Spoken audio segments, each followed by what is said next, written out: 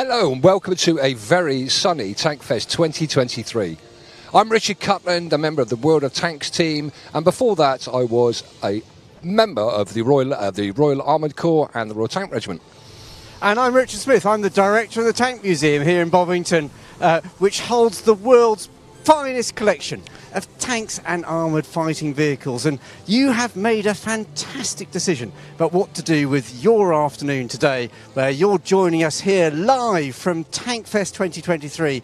And Tankfest is the world's best and biggest display of moving historic armour, where we bring to life the story of tanks and the people who serve with them.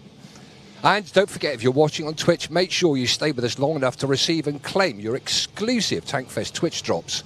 We'll have guaranteed drops after 30 and 60 minutes of watch time, and also 2 mystery drops, which will be available after 90 minutes and 120 minutes.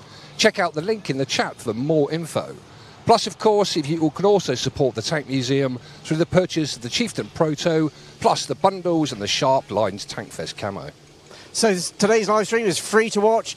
We want to bring our subject and our stories to as many people around the world as we possibly can. But if you do like the content today and you want to show your support, there are all sorts of ways in which you can support us. You can support us by supporting us on Patreon, you can leave tips on YouTube, you can become a YouTube member, and you can buy merch in unlimited quantities from the Tank Museum online shop. I particularly commend tank slippers. The key thing with tank slippers is they look awesome, but never ever try and go up and down stairs in them. So what's coming up then? We've got lots of incredible live tank displays. We've got a host of guest interviews with some incredible people, and also, of course, we've got some exclusive content.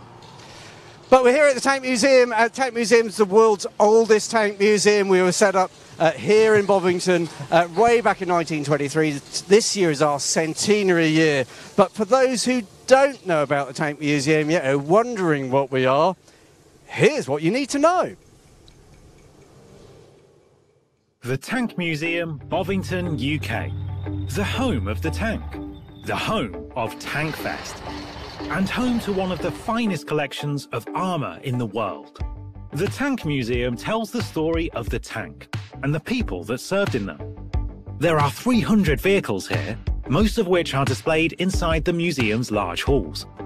In fascinating modern exhibitions, you'll come face to face with tanks that have seen action in every major conflict since the First World War. From the world's first tank to some of the latest, there is an extensive World War II collection and unique examples of the prototypes that didn't quite make the grade. With a workshop facility and an extensive archive and supporting collection, the Tank Museum is a centre of armoured excellence, sharing its passion with a global audience on its YouTube channel. As a not-for-profit organisation, our work is funded entirely by people like you. You can support us by backing our Patreon, buying something from our online store, joining our Friends scheme, or simply by making a donation using PayPal giving.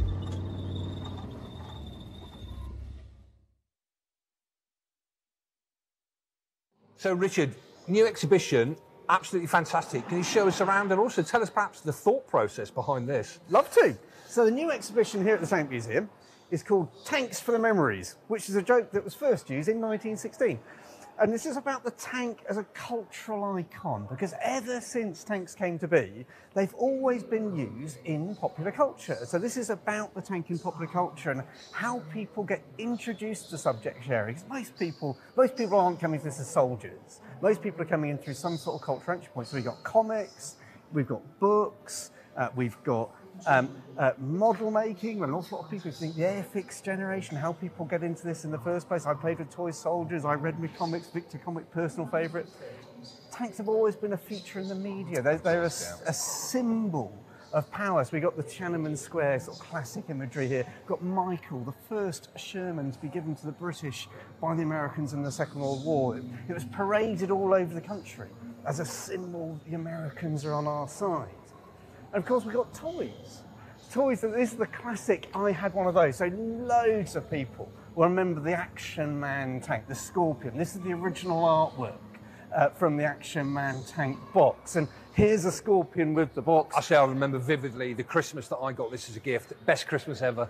And here's what you'd have got. Yep. Here's the Action Man Scorpion itself, complete with the tank commander in his RTR beret. Absolutely good. Which, I'm sure you see as the authentic tank commander. But these are all things that are imagery that people are familiar with. You've got, dinky toys, you've got Britain's models, you've got World of Tanks board games there as well.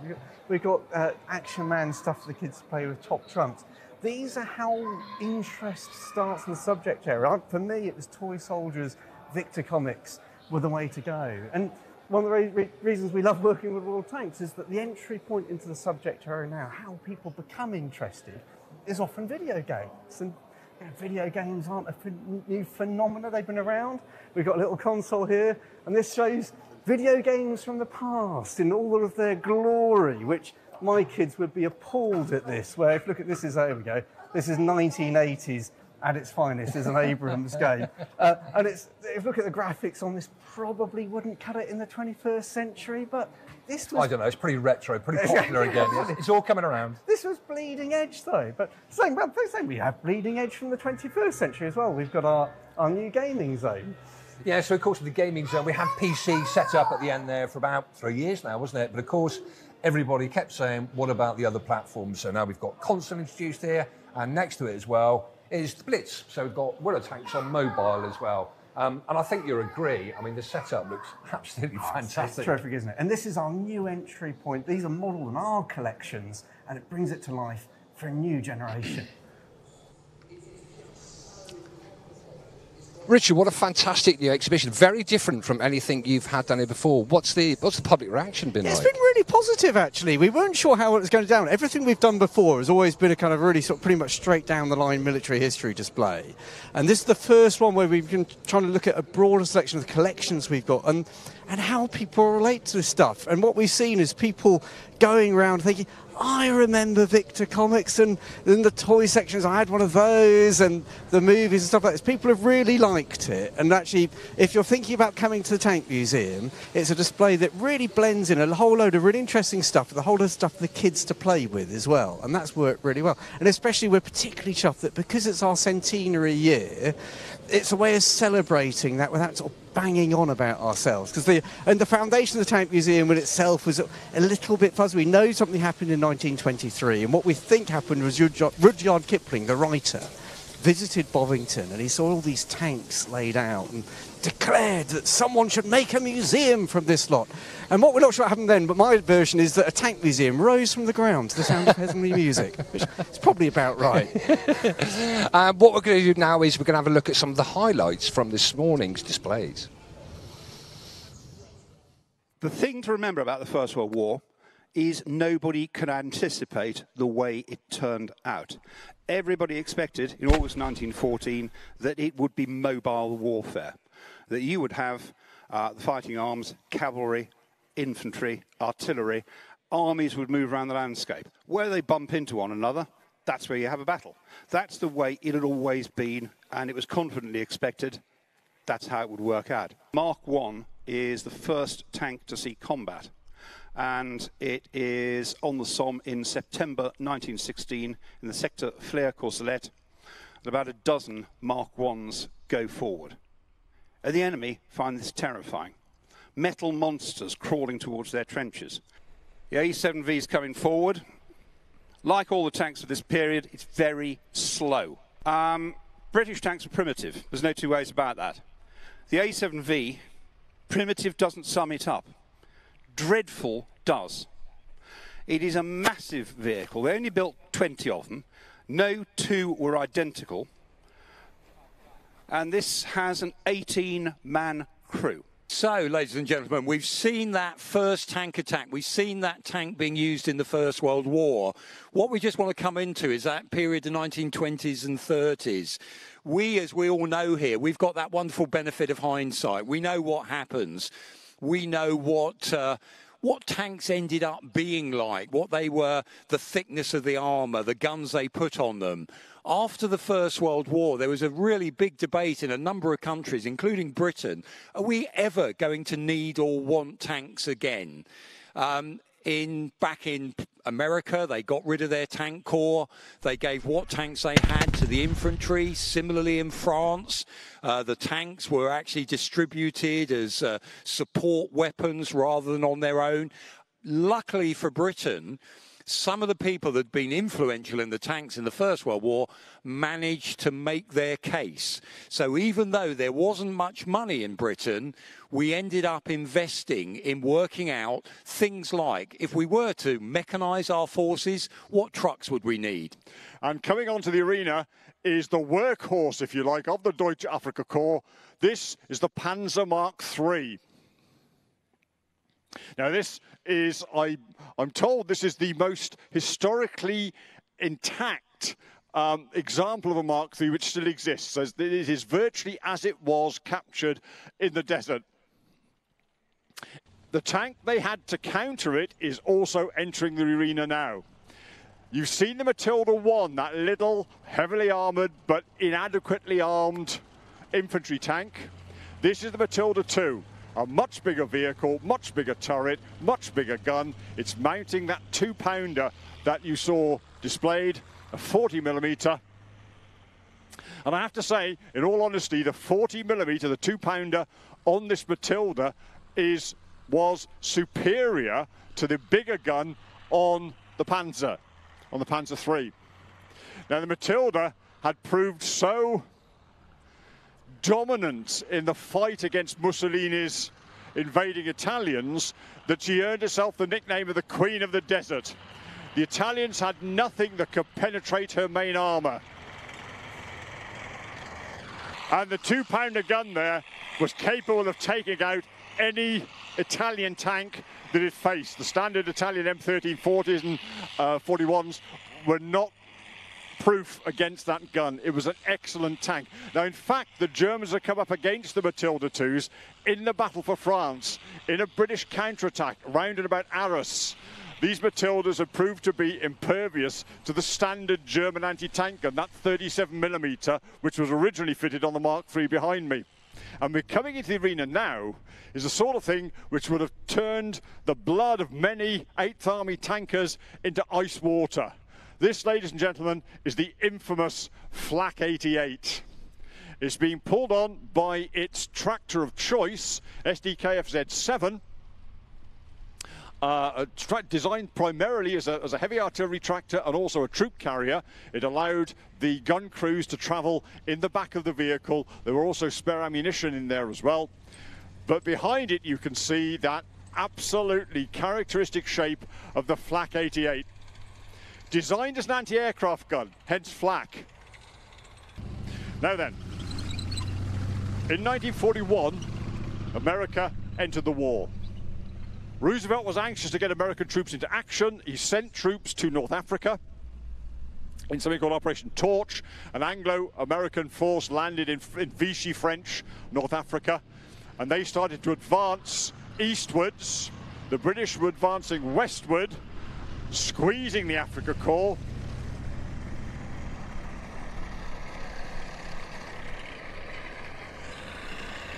This is the M3A1 Stuart. All right. Now, I'm more or less contractually required to mention Churchill at least once every time I make one of these displays. Churchill famously found it difficult to cope with the fact that you had an M3 light tank, an M3 medium tank, M4 medium tank. So he said, for goodness sake, why don't they just give them names? And we named them after American generals. This is named after the Confederate General Jeb Stuart. We also had the Grant, which was the first tank we had in North Africa capable of firing high explosive. The vehicle coming on next, you can see here, bashing on the arena, an impressive turn of speed. This is the T-16 Universal Carrier, and this is also an American-built vehicle. Although it is almost a quintessentially English design, we associate the Universal Carrier. When I was growing up, it was always referred to as the Bren gun carrier. This, in fact, is the T-16 made by the Americans. Ford of America were making Universal Carriers for the British. They couldn't keep up with the demand. We asked the Americans to build them, and Ford of America, the parent company, based in Massachusetts, made these in large numbers, mostly used by the Canadians, I have to say. Some of them were used by the British. Almost entirely, in this instance, this particular version, for use as an artillery tractor. And you can see pulling behind it, this is the 6-pounder. Now, we've got one more tank coming on the arena, and this is my second mention of Churchill, although I could have mentioned that the honey there is named after his wife, Clementine. This is the Churchill Mark III, an infantry tank, a replacement, if you like, for Matilda. Still got that thinking that we need a heavily armoured tank which can deal with machine guns in particular and which can lead the infantry across heavy broken ground. If you look at this Mark III Churchill, you'll see the link with the First World War. It's got that kind of look about it. It's because the tracks come over the top of the hull. It's got that kind of First World War look about it. Originally, the Churchill was not desperately reliable. Allegedly, Winston Churchill, when shown one of the prototypes, said, "It's big, it's ugly, it's unreliable. Obviously, you named it after me." Latterly, it became a very, very effective tank. By the time we get to the Mark III, we've got a vehicle here which is capable of dealing with the desert conditions relatively well. And remember, you have to desertify, if you will, your vehicles. They've got to have the filters to deal with the sand and the heat and everything else.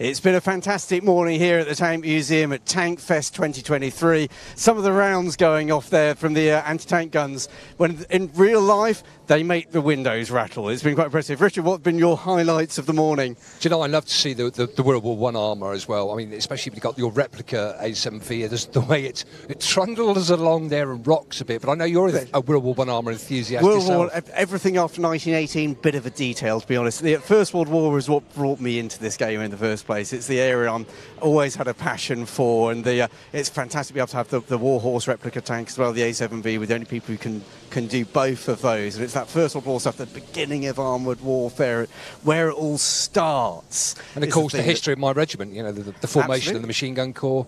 Yeah, the Royal Tank Regiment badge remains a First World War tank. That rhomboid tank, there's something evocative about that never happens though since my most fond memory of the Tank Museum has been taking a ride in the back of the last working First World War tank. It was a most extraordinary experience.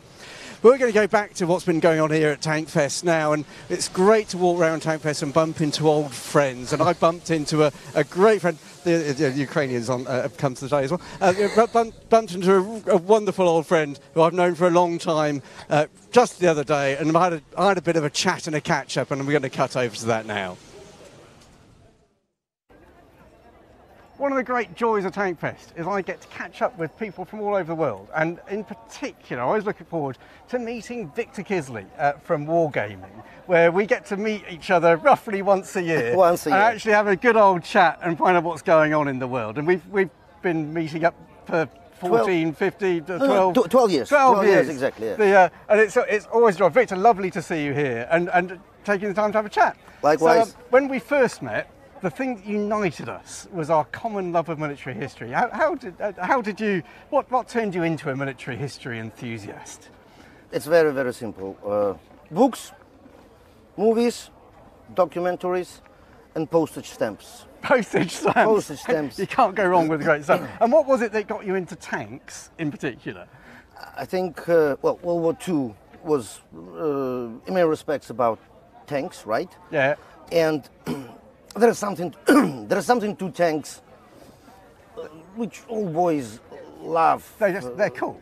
They're just cool. They're big, they're powerful, they have big guns, they shoot, they roar, and they're heavy, they're very well protected, they can smash things. There's so many fantasies about tanks. There's an awesomeness. There's this awesomeness and the sound when it moves. Excellent. So, within tanks, though, if you could take any tank from history, either that exists now or doesn't exist anymore, and get something running and return it into good order, what would you pick? Panther, the German tank Panther. Why Panther? There's a couple of them running in the world. Yeah. One of them I saw personally in Littlefield collection in California. It's such an amazing piece of German engineering. It's perfectly made. It's not rough on the edges. It's just a masterpiece. Good. It's a masterpiece. So it looks like it was a good fighting machine. It was a good fighting machine. Very expensive. Very expensive. As you mentioned once to me, there were no two Panthers which are the same. So they were literally like those Ferraris or Maseratis, finished by hands and unique. There's something about handmade stuff that looks great, but is expensive and totally impractical. But the Germans love that. Actually, the British love that stuff as well, which is one of the reasons that we won't go into British tanks. British tanks have their moments. So, you're at Tankfest. You're a regular at Tankfest and have been for a long time. If you were going to explain Tankfest to someone who'd never been here before, how would you explain Tankfest? Well, it's a very nice part of England, Dorset, right? 3 days of, how many this year? 25,000 people, families, fathers, mothers, brothers, sisters, lots of kids. It's a huge area, pretty much devoted to tanks. Of course, there are some hot dogs, there's hamburgers, there's beer, there's like some gift shop. Gift shop is amazing. Gift shop is awesome, very, very amazing. That's the best museum in the world. Let's put it like this. I have been in museums around the world, starting from Greek pottery and stuff, La Louvre, etc. Other specialized museums, but this one is by far the best museum in the world, museum of any type. I can only agree. What can I say? So, and we've worked together for a long time. Wargaming's been involved with the Tank Museum at least 12 years. What does working with the Tank Museum, what does the association with the Tank Museum mean for you and for Wargaming? I think this is very obvious. We made this game 12 years ago called World of Tanks, which is a computer simulation, tank battles of World War II, right? And here you have probably the biggest collection of tanks like anywhere in the world, and people, Tankfest specifically, people come here to look at tanks, to see them running around, to touch them, to have the tour of the museum, again, which is the best museum in the world. Our players are coming here. Usually we have our player meetings, we have our streams, we have our influencers, our best players coming and streaming and giving autographs. But that's that's both ways. A lot of your visitors who never knew about World of Tanks before naturally became players, and we brought additional couple of. What was your attendance 12 years ago? Before you guys were involved, we were around about 8,000 to 10,000 visitors. Now we're on 24,000. Yeah, so we may safely attribute at least 10,000, 15,000 extra visitors to the fact that World of Tanks, heavily advertises and promotes these 2-3 days to come here. It's really far away, like from anywhere in the world. It's a secret base in the middle of nowhere. Yeah, and almost 30,000 people somehow get here, just to be in this amazing place during this amazing event. Fantastic. Victor, it's always a joy to see you. Thank you so much for your support over many years, both for the museum and for me. Thank you for bringing us to new audiences and helping keep these alive for new generations. Now we're doing a lot of online stuff, right? But one last thing. The best thing about this museum is personal tour of the museum by Richard Smith. I was lucky in my life to have at least 5 good tours alone with my family, with my friends, and this is never the same. It's unforgettable experience when this gentleman, when you, Richard, make this tour. It's like you cannot not love tanks after this tour. It's a pleasure. Thank you. Lovely to see you again. This is a 75mm gun. But what does that actually mean? And why is it called that?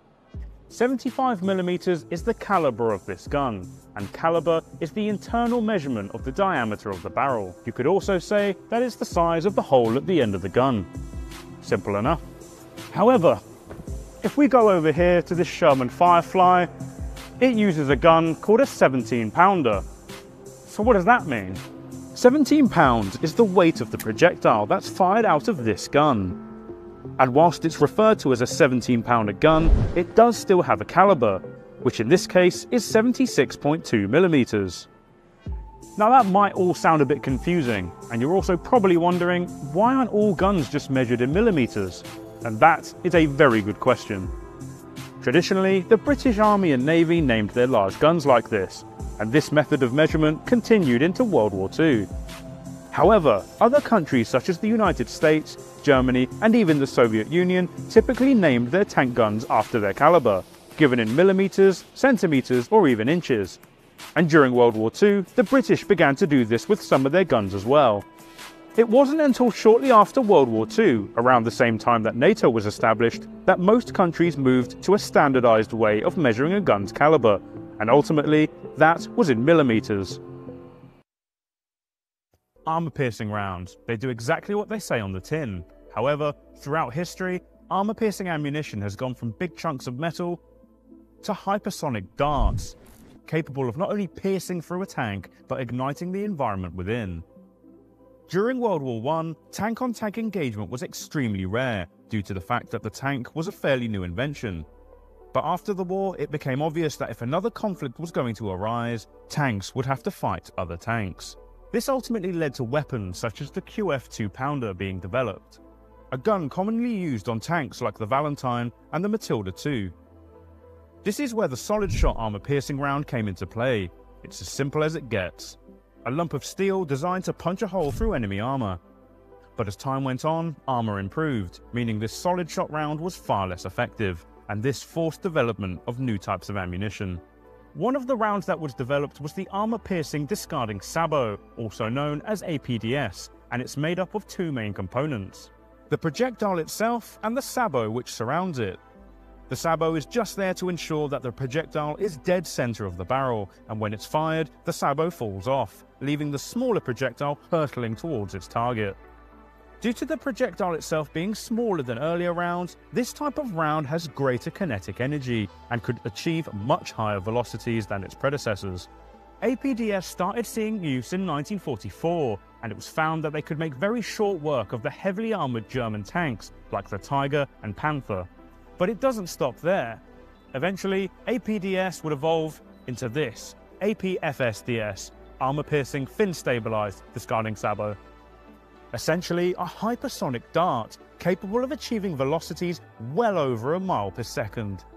They're also made of extremely dense materials like tungsten and even depleted uranium. Fin rounds have been used for decades by forces all around the world, and they still see use today. You might think it's impossible to stop one of these hypersonic rounds from tearing a hole straight through a heavily armoured tank. But as ammunition got more advanced, so did armour. But that is a topic for another video. Welcome back to Tankfest 2023, live here at the Tank Museum. Fan the Tank Man, Richard, big fan. He's been doing it, I think, for about a year now. Yeah. TikTok, of course. Absolutely superb videos, very educational and also entertaining at the same time. They are, and Paul, who does that, has been fantastic. Yeah, we've been going just over a year. We had about 70 million views of our TikTok content in the first year. And the important thing to remember for this isn't just a normal TikTok channel. We're a museum. We're here to try and bring this collection to life, and not just bring it to life for people who are already enthusiasts, but people who are being introduced to the subject. And what we found with TikTok, it's taken us to a whole new audience of particularly teenagers.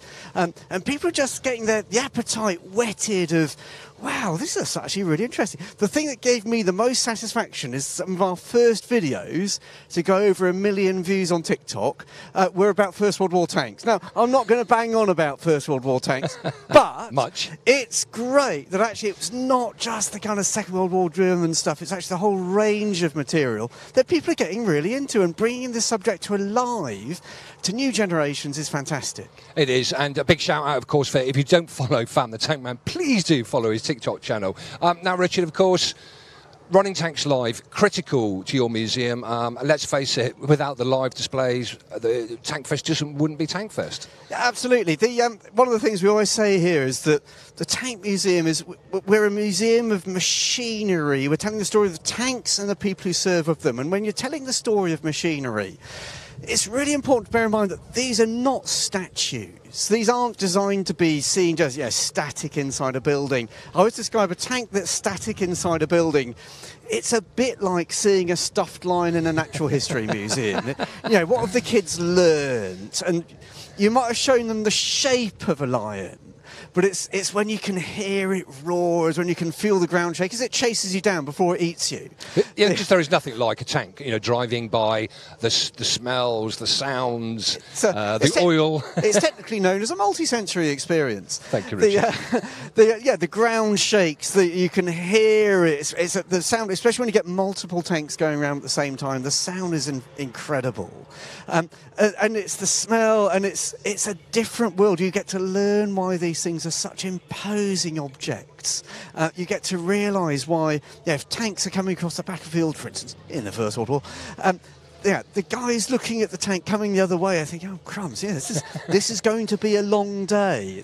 So operating vehicles is at the heart of what we do. It's not easy, though. It's not a straightforward process at all to keep these things going. I was going to say, on those lines, a shout out for the workshop staff that you've got here. They are what an incredible bunch, and I've had the honour and privilege to be shown the workshops, to get involved in some of the work they do there. A great team, but of course, having such a variety and a multitude of different vehicles, all very well for us in the army. We had one vehicle to look after. We had all the spares on tap. It must be a complete different thing for you. Yeah, it's an incredible engineering challenge. We've got 30 or 40 different sorts of vehicles that we're running. Therefore, if you think about that, these are 30 or 40 different sets of machines to understand. It's spares to maintain. It's problems to diagnose. It's 30 or 40 different starting techniques. And the skills to work these vehicles for an extended period of time are just as important to conserve as the fabric of the vehicle itself. Keeping skills alive in this field is a real challenge, and the technology that we're dealing with isn't technology that the kids who are training in college today are automatically being introduced to. So we're looking at, as an organisation, a long horizon nowadays. We have a plan about how we maintain our vehicles in running order for the Second World War centenary. So we're looking over 20 years out, thinking that actually it's really important for that next generation coming through that these vehicles are available to them, and the challenges are huge. And when you talk about, the vehicles itself, the big hitter, of course, let's mention Tiger 131 while we're here. Unfortunately not around at Tankfest, but coming, of course, in Tiger Day. Quick plug for Tiger Day. Absolutely, Tiger Day, September. It's available online. The concerns from yourself, about the, running Tiger 131, I guess. Yeah, when we're looking at these historic vehicles and how we go about running, one of the things we're considering is how many different sorts of vehicles can we sustain, which technologies can we sustain. And for each vehicle in isolation, it's the question of, have we got a duplicate? So can we afford to break it? If you're running a vehicle, the one thing you guarantee, everyone knows from their own car, if you run a vehicle, you're going to break it. And the issue is, can we afford to break this vehicle, and how can we afford to break it? So we've been really vigorous over the last few years at collecting duplicates and sometimes triplicates of vehicles that we can run multiple examples for, so we can keep the best one in reserve and not running it, so it's a reference object. And we're taking a long time at the moment looking at some vehicles which are unique, which maintaining and running order. So vehicles like, we've got a beautiful, beautiful Silver Ghost Rolls-Royce armoured car, absolutely gorgeous, but it's the only runner in the United Kingdom, and there's only 3 in the world altogether. Our Panzer III is incredibly original. It's really a timepiece. It's actually, we are servicing a vehicle that's still got its original German Second World War assembly. And you're absolutely right. Tiger 131 is that kind of hero object of the collection. It's the most famous tank anywhere in the world. It's an immensely complex vehicle to operate for guys in the 1940s who'd trained on it, who had all the spares available and had the designers available on call of, how do you fix this? So maintaining these vehicles in running order is a really serious challenge. And as far as the event's concerned, I mean, you can see here, I mean, it's been another blistering few days. I have to say, I don't know what it is about Tankfest, but it brings out the best of the weather, that's for sure. It's always sunny in Dorset. We're here in the south of England. Dorset is a huge tourism area and it's a great draw. And the audience today, when we're arranging things like Tiger Day and Tankfest, these are for audiences that are going to really appreciate this unique set of running vehicles. Tankfest is the world's biggest display and the best display of running historic armour, but the stuff that people are seeing today, this isn't just kind of run-of-the-mill, it came out the back of the shed. This is the stuff that's rare, that's unusual. This is the stuff that for a discerning audience, they can see, wow, I've never seen one of those run today. And it's a fantastic show. I believe tickets are on sale for next year already. Good plug. It's a beautiful area to come and stay. So the area is fantastic. The show is unique. There isn't anything like this anywhere else in the world. Really do thoroughly commend it to everyone. Now we're heading into our next segment at the moment. As I said, we're trying to bring these collections to life, and we do that by operating them. And the best way to operate them, we found, is you try and put them in a context that makes them make sense. We're going to go into our first live segment of World War II armour, and the commentator for this, we're going to cut over to him, is our very own Tim Broad. Cannon, an automatic 20mm cannon. It's got a rate of fire of well over a couple of hundred rounds a minute, so in effect it's a really, really big machine gun designed to deal with light armour. Following it up, we have a Hetzer, a Panzer 38T Hetzer, based on a Czech design made by Skoda in what was then Czechoslovakia and appropriated by the Germans when the Nazis seized the whole of Czechoslovakia in 1938. Now the Hetzer is a good example of what's known as a Panzerjäger, a hunting tank, where you take a big gun, or as big a gun as you can manage, and you mount it in a low-slung armoured body, simply made. There's no turret hydraulics to worry about. But it does present a very successful ambush weapon. The Hetzer's at its best when it's waiting for its enemy to come to it, backed into a coppice, even backed into a house, so it can get a couple of rounds away before the Allies know he's there. That's a 75mm gun there, you can see. Following up from the Hetzer, we have an SDKFZ 251, better known as the Hanomag. Now, those guys in the back of there are Panzer Grenadiers. During World War II, most German soldiers went to war on their own 2 feet, and they were resupplied with ammunition and food by horse-drawn wagons. There were never enough half-track vehicles like this to either carry troops or logistics. Those that there were tended to be given either to the Waffen-SS or to Panzer Grenadier units of the major armoured units. So these guys are Panzer Grenadiers in all probability, which means that they are tough. They're not going to give up easily. This is no pushover for any following Allied forces. After that, we've got an Opel lorry pulling a Pak 38, a 50mm anti-tank gun. Now, we've learned a lot today about anti-tank guns and a little bit about the sort of tactics they were used, how they were deployed. The Hetzer has a big 75, and that is an ambush weapon. The Pak is a 50mm. Absolutely superb at the beginning of World War II. By 1945, it's outgunned. I'm sure we made one or two of you jump earlier on when we fired the 6-pounder, which is a 57mm, and certainly when we fired the 17-pounder, yeah, which really outranges and outguns that Pak. But the idea is that this unit here, they've been fighting a withdrawal, they're exhausted, they need to find somewhere safe to lager up for the night. And they need to cover that lager with the anti-tank gun. They're going to need that in position to protect the rest of their vehicles. Now, every one of those guys there has got one eye cocked at the sky. By this stage in the war, the Allies had total air superiority. The one thing that each one of those guys in that unit is worried about are Allied fighter bombers, Jaeger bombers, Jabos as they called them. Right, British Typhoons, American Thunderbolts, Lightnings. Each one of them with wings full of 3-inch rockets, quite capable of taking out even the heaviest German armour. Some of you will have seen our Jagdtiger in the museum, which in essence is an enormous version of our Hetzer we've got out here. That Jagdtiger was abandoned by its crew when it was damaged, disabled, because they knew that if Allied fighter bombers found it, that was it. That was the end of it. As someone said to me the other day, they may just as well have scrubbed out that big black cross on the side and painted a bullseye. They were really a very, very big target. Now you can see our gunners here are setting up the Pak-38. They're going to try and dominate the approach to the potential lager of the column. Now, obviously you can see them because we're in an arena. In reality, they would have been dug in as best they could. They'd have made good use of the terrain around them.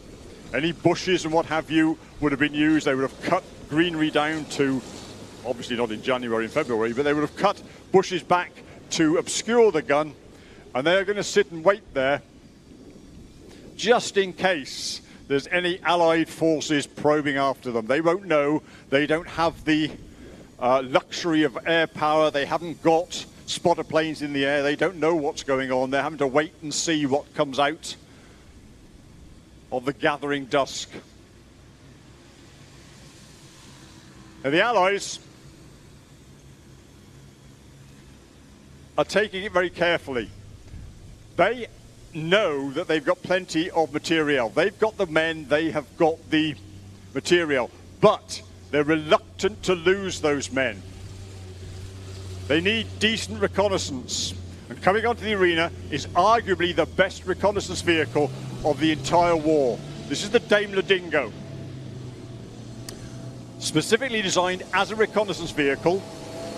It's generally armed with a .303 Brent gun, but only really for point defense. It's not a fighting vehicle. You can see the great big antenna there on it. That's its main weapon. That's what it uses to send intelligence back to its force commander.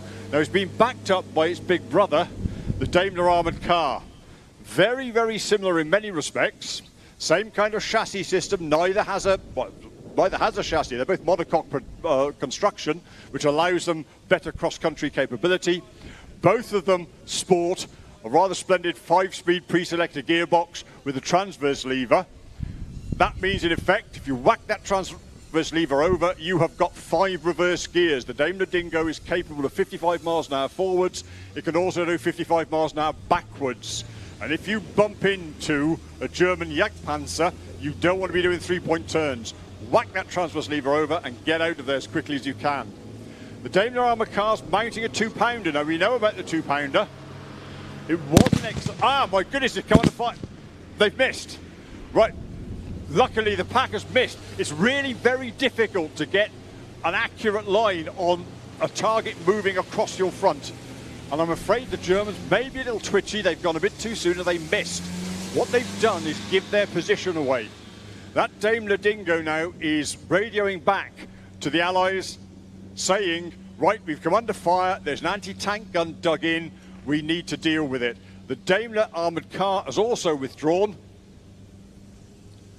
And here comes the 222 coming to cover the pack as it redeploys, as it relocates. Now, that pack gun is of vital importance to this unit. It's the only thing they've got which is capable of taking on anything like a medium tank. So it's important that it's covered.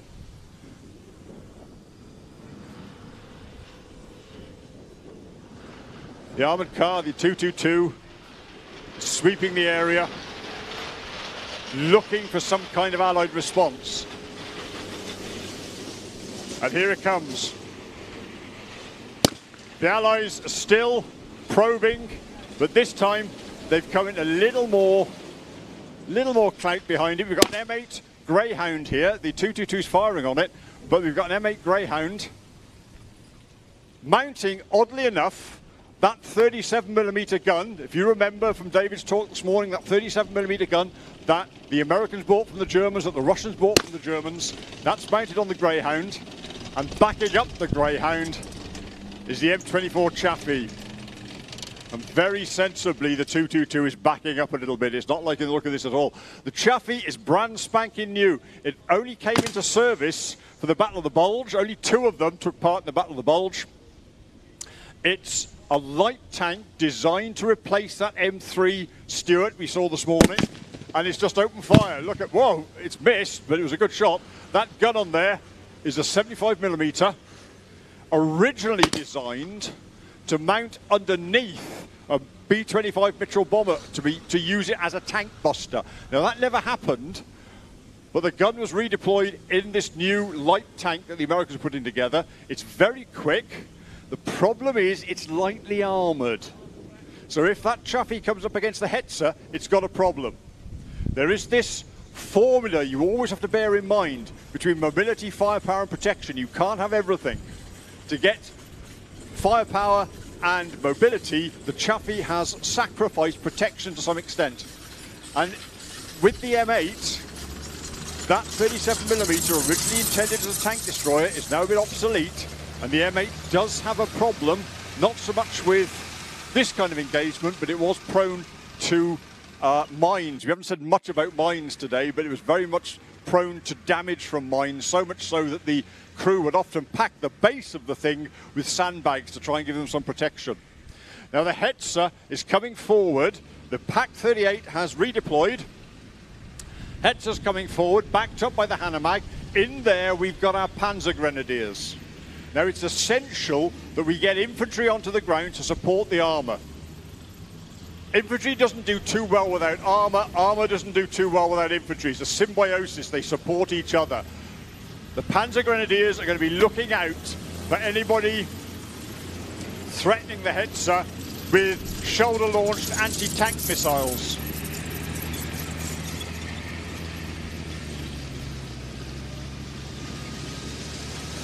But at the moment, they're jockeying for position. The Greyhound is manoeuvring to make sure he's got his gun pointed towards the threat. So far, the Hetzer has the edge. The problem it has is it has no turret. Its weak point is dealing with tanks which have got turrets.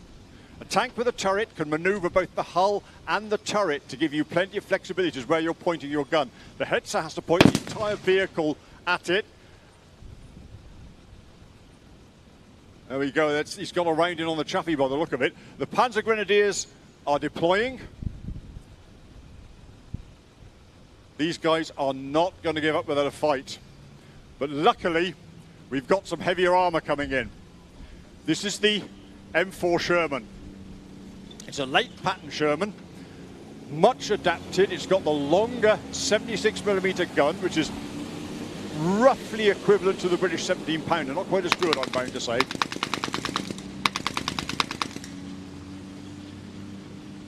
And it looks as if the Panzer Grenadiers have decided, in the face of that threat, to move out. If they're going to move on, that Sherman is closing.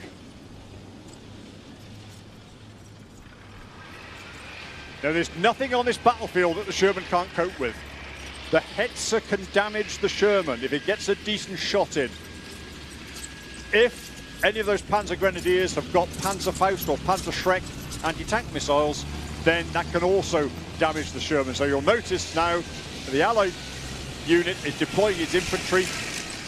2 sections. They're flanking the battlefield.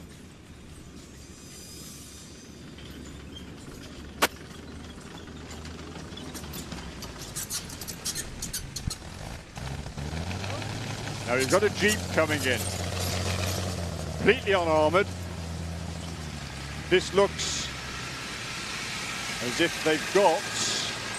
No, hang on, there's something going on here. This isn't just a reconnaissance vehicle. No. Let's have a look. I didn't think so, ladies and gentlemen. It's a bazooka team. The Jeep, using its mobility here, has brought in a bazooka team.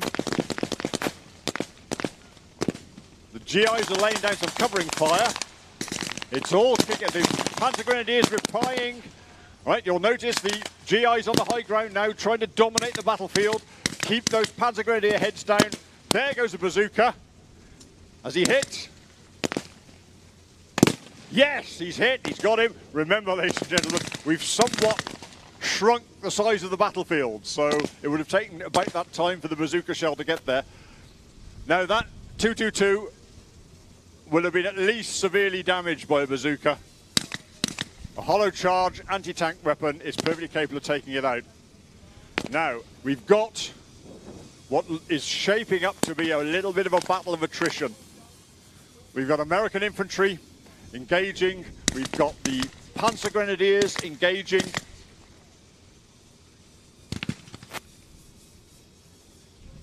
We've got a mortar being brought into play now.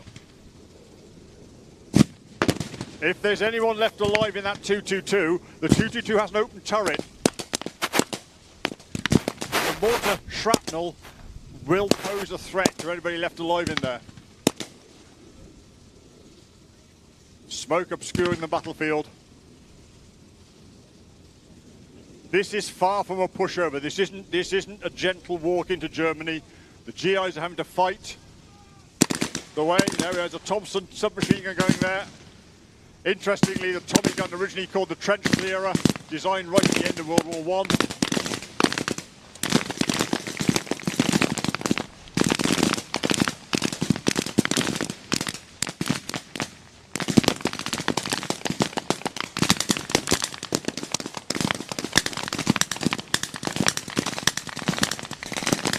This is a desperate firefight now, ladies and gentlemen.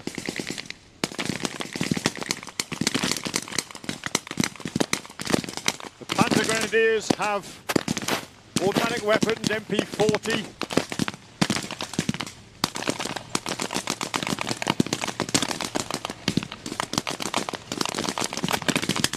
And I can see one of the GIs has got a BAR Browning automatic rifle he's going to bring into play at some point, I would think. Now, more Allied armour entering the field. An M18 Hellcat. This is a tank destroyer. Not a tank as such, but again, a heavy anti-tank gun. It's the same 76mm as is mounted on our Sherman, but mounted in a light, open-topped chassis. Very, very fast. Capable of up to 50 miles an hour on the road. An American doctrine was that your tank was an exploitation weapon. If you came up against heavy enemy armour, you whistled up a tank destroyer to deal with it. Not a particularly successful doctrine because there were never enough tank destroyers. But we're lucky here, we've got a Hellcat in position. The GIs are pushing forward despite the fierce resistance.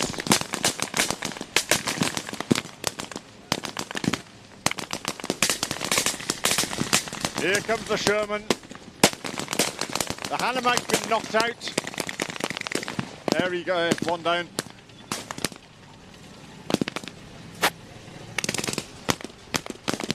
Remember, by this stage of the game, the Germans aren't exactly counting every round they're firing, but the Allies have access to far more ammunition. They've abandoned the pack gun, so there's no longer any threat to the Sherman. And it looks like, yes, it looks as if Hetz has been hit. And I suspect, ladies and gentlemen, it's pretty much all over.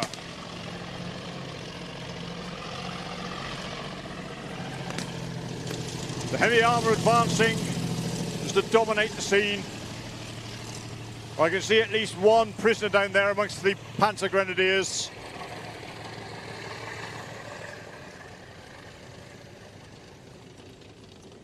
The GIs have taken casualties. The Germans have certainly taken casualties. This is a difficult time. Many of these Panzer Grenadiers will be ardent Nazis. You could never be entirely sure that the wounded man with one hand in the air surrendering hadn't got a stick grenade behind his back. So it was a difficult time, both to take prisoners but also to try and surrender. It was an edgy time. Nobody wants to die this late into a war. No one's going to take risks if they think that the enemy might be shamming a surrender. But it looks as if it's all pretty clear. The Panzer Grenadiers, those who've survived, are surrendering.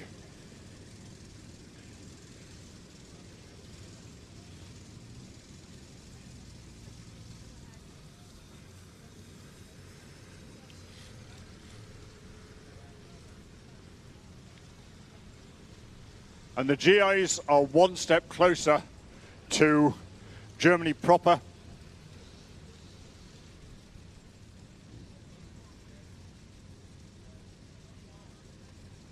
Hitler's on the point of ordering all the bridges across the Rhine to be blown. He's putting his faith, his somewhat misguided faith, in Festung Deutschland, Fortress Germany. He doesn't know, at the moment, we don't know, the Allies don't know, that the Ludendorff Bridge across the Rhine hasn't successfully blown. The famous bridge at Remagen. And before long, Allied troops and tanks will be crossing into the Reich.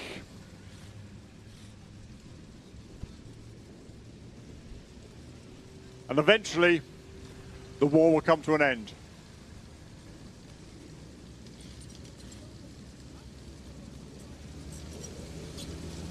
Now you can see the logistics of the thing here at the moment. Our GIs are being picked up by the GMC Deuce and a Half, one of the most prolific American military vehicles of World War II, second only to the Jeep in the numbers produced. Wasn't that absolutely fantastic? Once again, we know who the winners were. And a big shout out at this stage for reenactors. I mean, it's a really hot day, so kudos for them for running around in this. Yeah, it's a great show. It's a great way of bringing the subject to life. Germans came second again. We do take the approach here at the Tank Museum. If the Germans want to win, they can organise their own Tankfest. In the meantime, we'll do it our way. I hope you're enjoying watching Tankfest here live in 2023 at Tank Museum in Bovington in the south coast of England. As I said earlier, we take delight in bringing our subject to as many people as we possibly can, and the live stream is free. But if you do want to support the Tank Museum, you can support us in all sorts of ways. You can help us through Patreon, you can leave a tip on YouTube, you can become a member on YouTube, you can buy stuff from the Tank Museum's online shop. I've already plugged the slippers. There's a whole range of stuff. If you want to leave your wish lists on there, if your family don't know what to get for you, do a wish list on the Tank Museum shop, and everything they spend will support the work they do here. And if you want to create an account on World of Tanks, if you're not a World of Tanks player already, do create a tank. Use the code ALPACA. And for every code with ALPACA, the World of Tanks actually donate to the Tank Museum as well. And it's an absolute privilege, of course, to be able to work with this incredible charity, the Tank Museum. We're also this year working with another charity, a veterans charity, which is Veterans with Dogs. And to tell you a bit more about it, here's Ikibu. Hello everybody and welcome to Tankfest 2023 with World of Tanks and the Tank Museum. This year we have a lot going on, so in this video I'm going to summarise a few of the most important points, starting with this beautiful specimen, the FV4201 Chieftain P6, a tank that is very near and dear to the heart of our very own Richard Cutland and is based at the Tank Museum in Bovington. We have some special sales going on during Tankfest 2023 should you purchase the Chieftain Proto or the Tankfest inscription offers or even the Sharp line style in Europe. We will donate part of the proceeds to the Tank Museum. We've worked very closely with the Tank Museum to create a style in line with the museum's brand identity, the Tankfest identity, and most important, something cool to celebrate Tankfest 2023. The museum's workshop team and the World of Tanks development team have worked together to ensure the in-game real-life tank looks as close as possible to the real-life tank. We hope that the proceeds from the sales I mentioned before will help the Tank Museum with their efforts to conserve these parts of history and keep their tanks running. And last but not least, we teamed up with Veterans with Dogs this year to create a special 2D style, emblem and decal with the one and only Ferris. These cosmetics symbolise our special bond and our commitment to raising awareness for this good cause.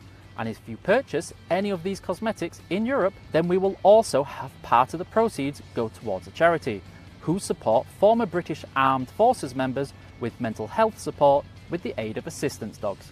I hope to see you at Tankfest 2023 this year. If not, tune into the stream and enjoy the show. And thank you for helping us raise awareness and do some good. I'm going to ask you all a question. Why do some tanks have sloped armour?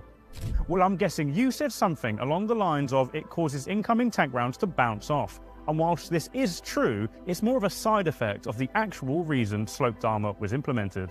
One of the first tanks to effectively implement sloped armour was the Soviet T-34, a tank that had lasting influence over later tank design. The frontal armour thickness of this tank is about 47mm, which really isn't much. However, due to the fact that the armour is sloped at roughly 60 degrees, it means that provided this tank is shot directly from the front, the armour effectiveness can be closer to 90mm. This means the armour effectiveness has been increased while also preventing additional weight being added to the tank. There's a lot of discussion as to whether or not the Soviet T-34 was a good tank or not, but one thing that can definitely be agreed upon is that it heavily influenced future tank design, especially with vehicles like the German Panther. Were British World War II tanks really that awful? This is a question that is commonly asked amongst tank enthusiasts, and to find that answer, we need to have a look at Britain after World War I. In the 20s, Britain led the way in tank development, due to the fact that the British had just invented the tank and were exploring new designs and methods on how to use them. Britain was also very interested in selling their hardware to other countries. Tanks like the Vickers 6-ton were exported around the world and even influenced future tank designs in some countries. Tanks like the Soviet T-26 and the Japanese Type 95 Hargo had designs that were heavily influenced by the Vickers 6-ton. However, when the Great Depression hit, Britain lost the lead in tank development. Britain was one of many countries who didn't quite know where to go in terms of tank development. So in the end, Britain had two main types of tank. The first were infantry tanks, slow, heavily armoured vehicles designed to support infantry on the battlefield, much like the heavy British tanks of the First World War. The second type were cruiser tanks, designed to essentially replace the cavalry with fast tanks that could quickly break through enemy lines. There were other types of armoured fighting vehicles developed too, but ultimately the designs were too specialised, and unless they were used in very specific circumstances, they weren't going to be very effective. This was highlighted in the event that led to the evacuation at Dunkirk in 1940, where Britain lost almost all of its tanks. There are also other factors which need to be considered when talking about British tank development during the lead-up to World War II. Britain had been accustomed to frame and rivet construction, and it seemed logical at the time to continue using that method.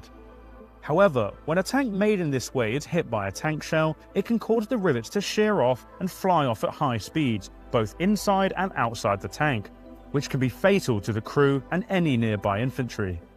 But some British tanks performed better than others, such as the Matilda II, which demonstrated fantastic protection with its heavy armour when used in France and in North Africa. But it takes more than just thick armour and a good gun for a tank to be effective. One of the main issues with British tanks was their reliability, and this was typically linked to the engines that they were using.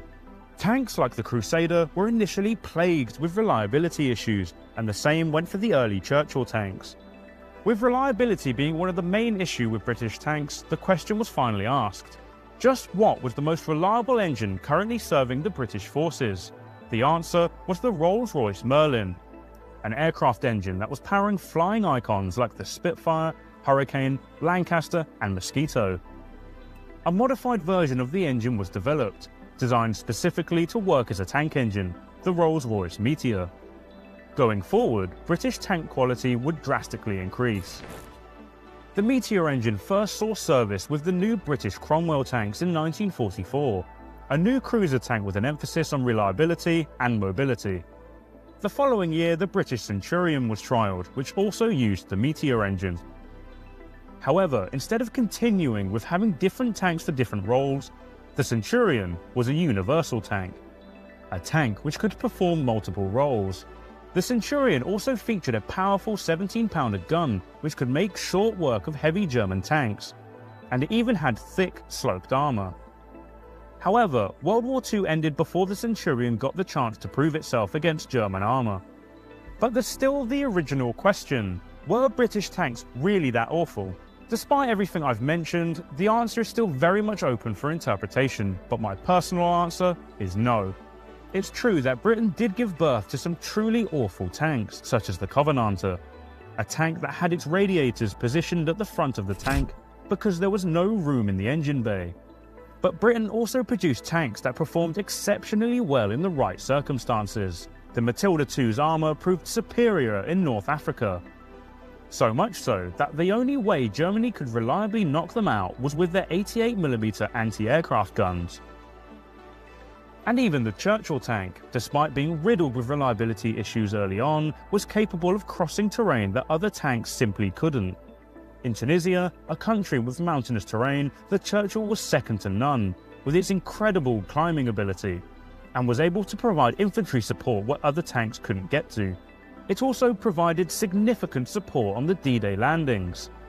Towards the end of 1944, the Comet entered service, essentially an upgraded Cromwell with better armour and a powerful 77mm gun. And whilst the Centurion may not have made its debut until the very end of the war, it became one of the most successful British tanks, and saw use by over a dozen countries around the world. Tank development is no easy task, and sometimes the most effective way to learn is through experience, and that is exactly what the British did. So don't forget, if you're on Twitch, make sure to claim your drops for a chance to win premium vehicles like the Skoda T56, Batchat or the Type 59G.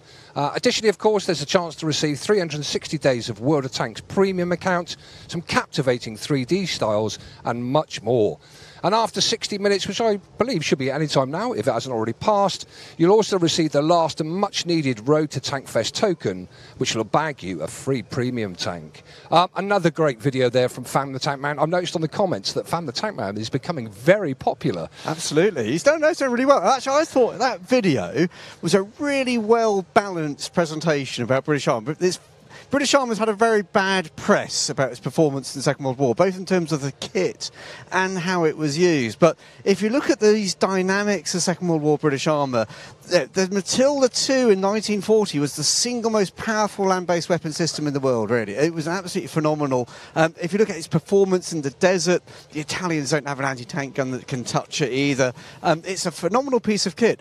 Where there's this dip for the British in the middle of the war, that's driven by the fact that we've left all our tanks behind in France. We're expecting to be invaded, and we're doing high-end technology in a real hurry. And if you work for a video game company, if you work in any form of technology or engineering, if you're doing high-end technology in a hurry, you get some real problems. And that's what the British encountered in the Second World War.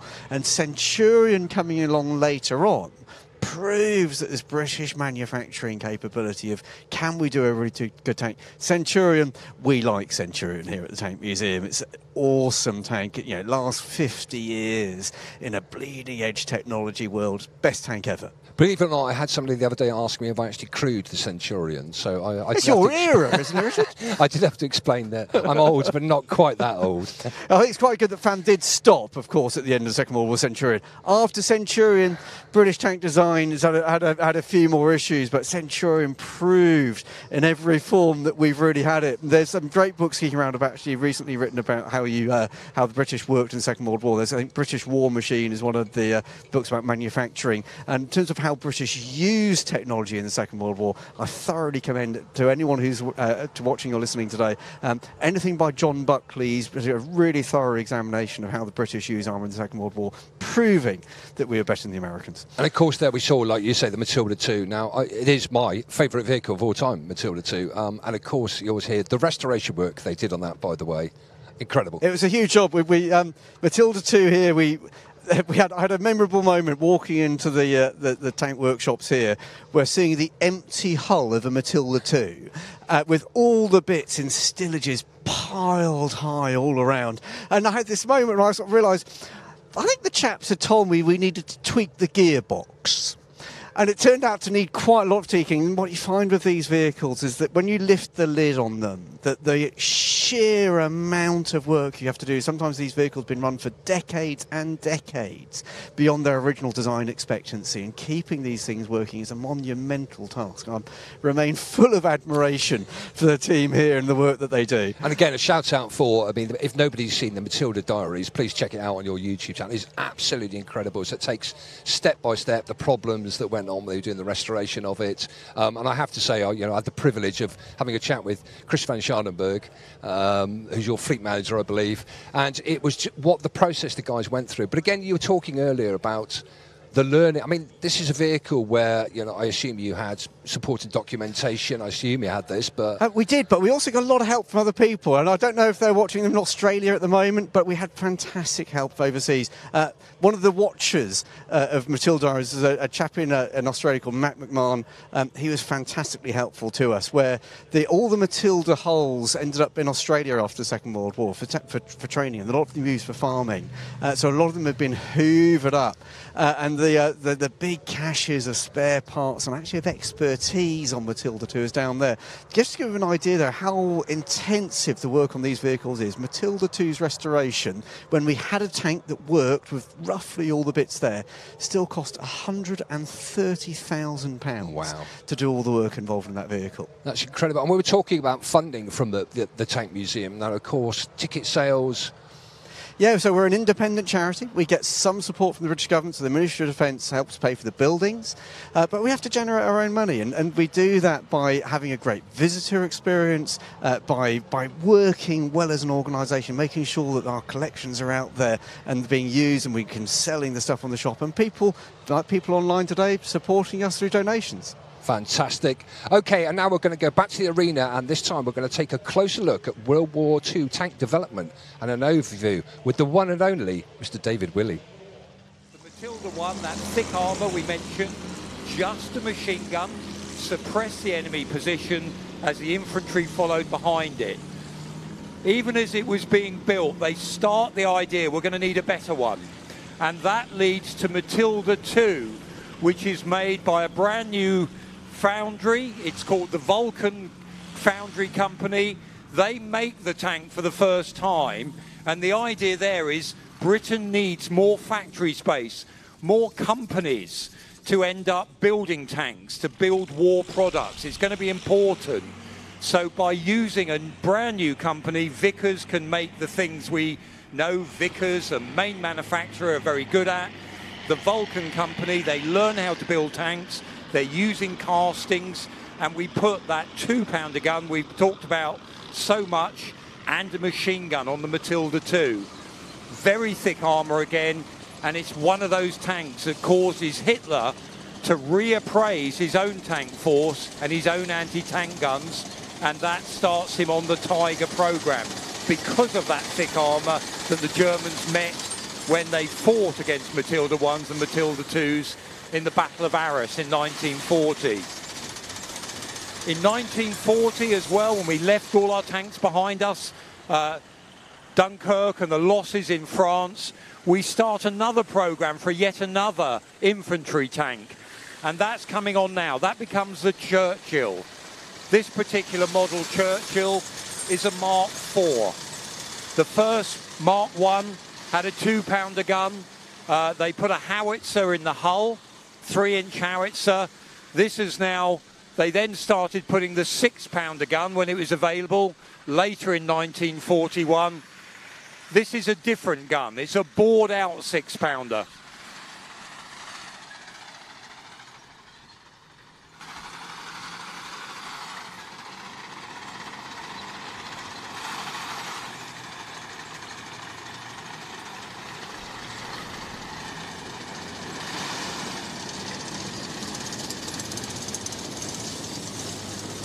What we realised is tanks, if you meet an enemy tank, you want an armour-piercing round to fire.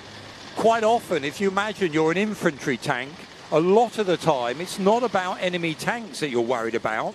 It's about anti-tank guns, infantry positions, trenches, maybe soldiers in buildings.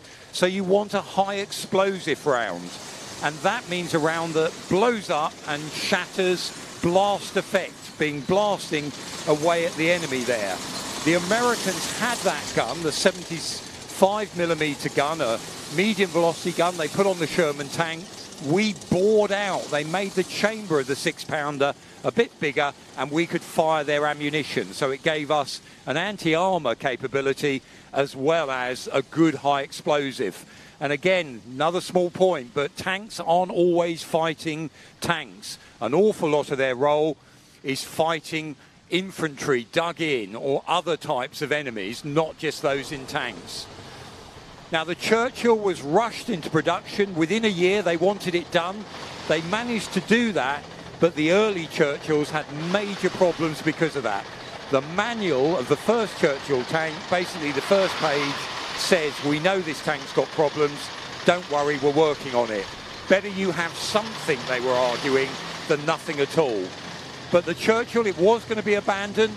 There was talk of giving it up entirely, but it showed its moment out in North Africa, Tunisian campaign. Churchills could go places, great rate of climb. It could be used for things that other tanks just couldn't get there. And of course, we've just seen the video, fantastically as well, it was used for AVREs, Armoured Vehicle Royal Engineers. Put a mortar on the front, carry a bridge with it. It's got lovely side doors, so engineers can jump out the side with a bag of explosive, place them against the seawall, get back in safely, and off you go.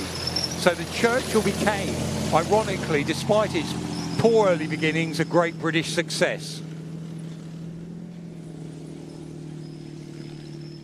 And now another great British tank from later in the war. This is a cruiser tank.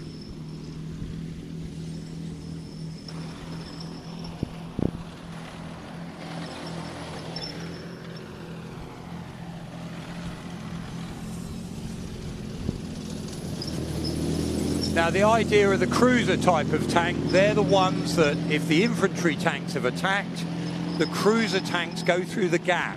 Speed was considered important, certainly earlier in the war in Britain.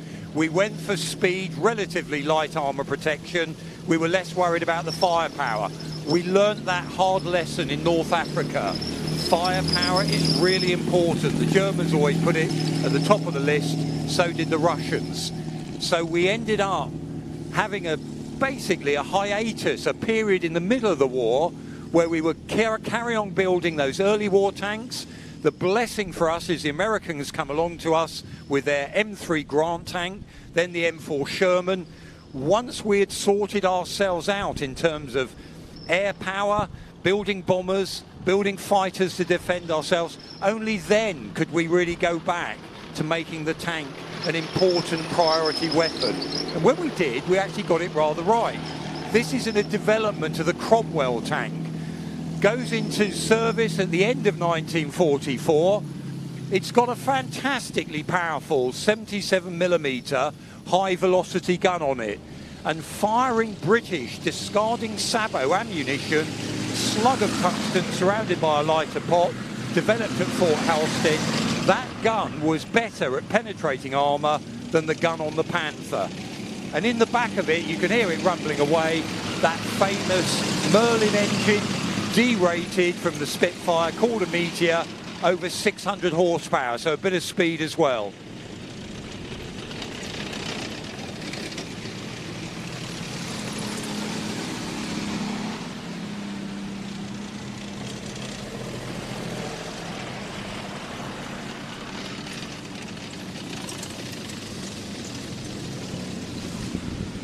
Now, the Americans were used to the idea of using aeroplane engines as well in their tanks.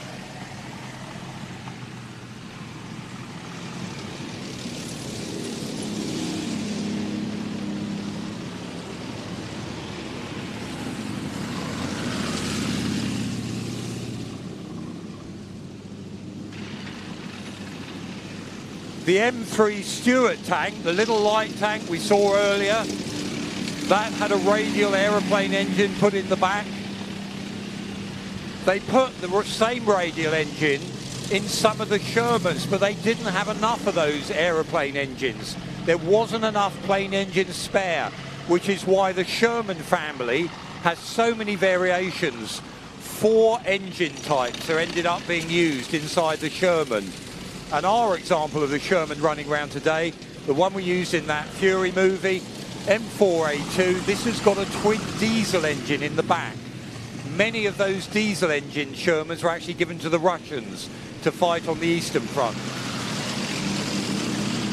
Now the little Stuart tank, Stuart because they were named after American Civil War generals.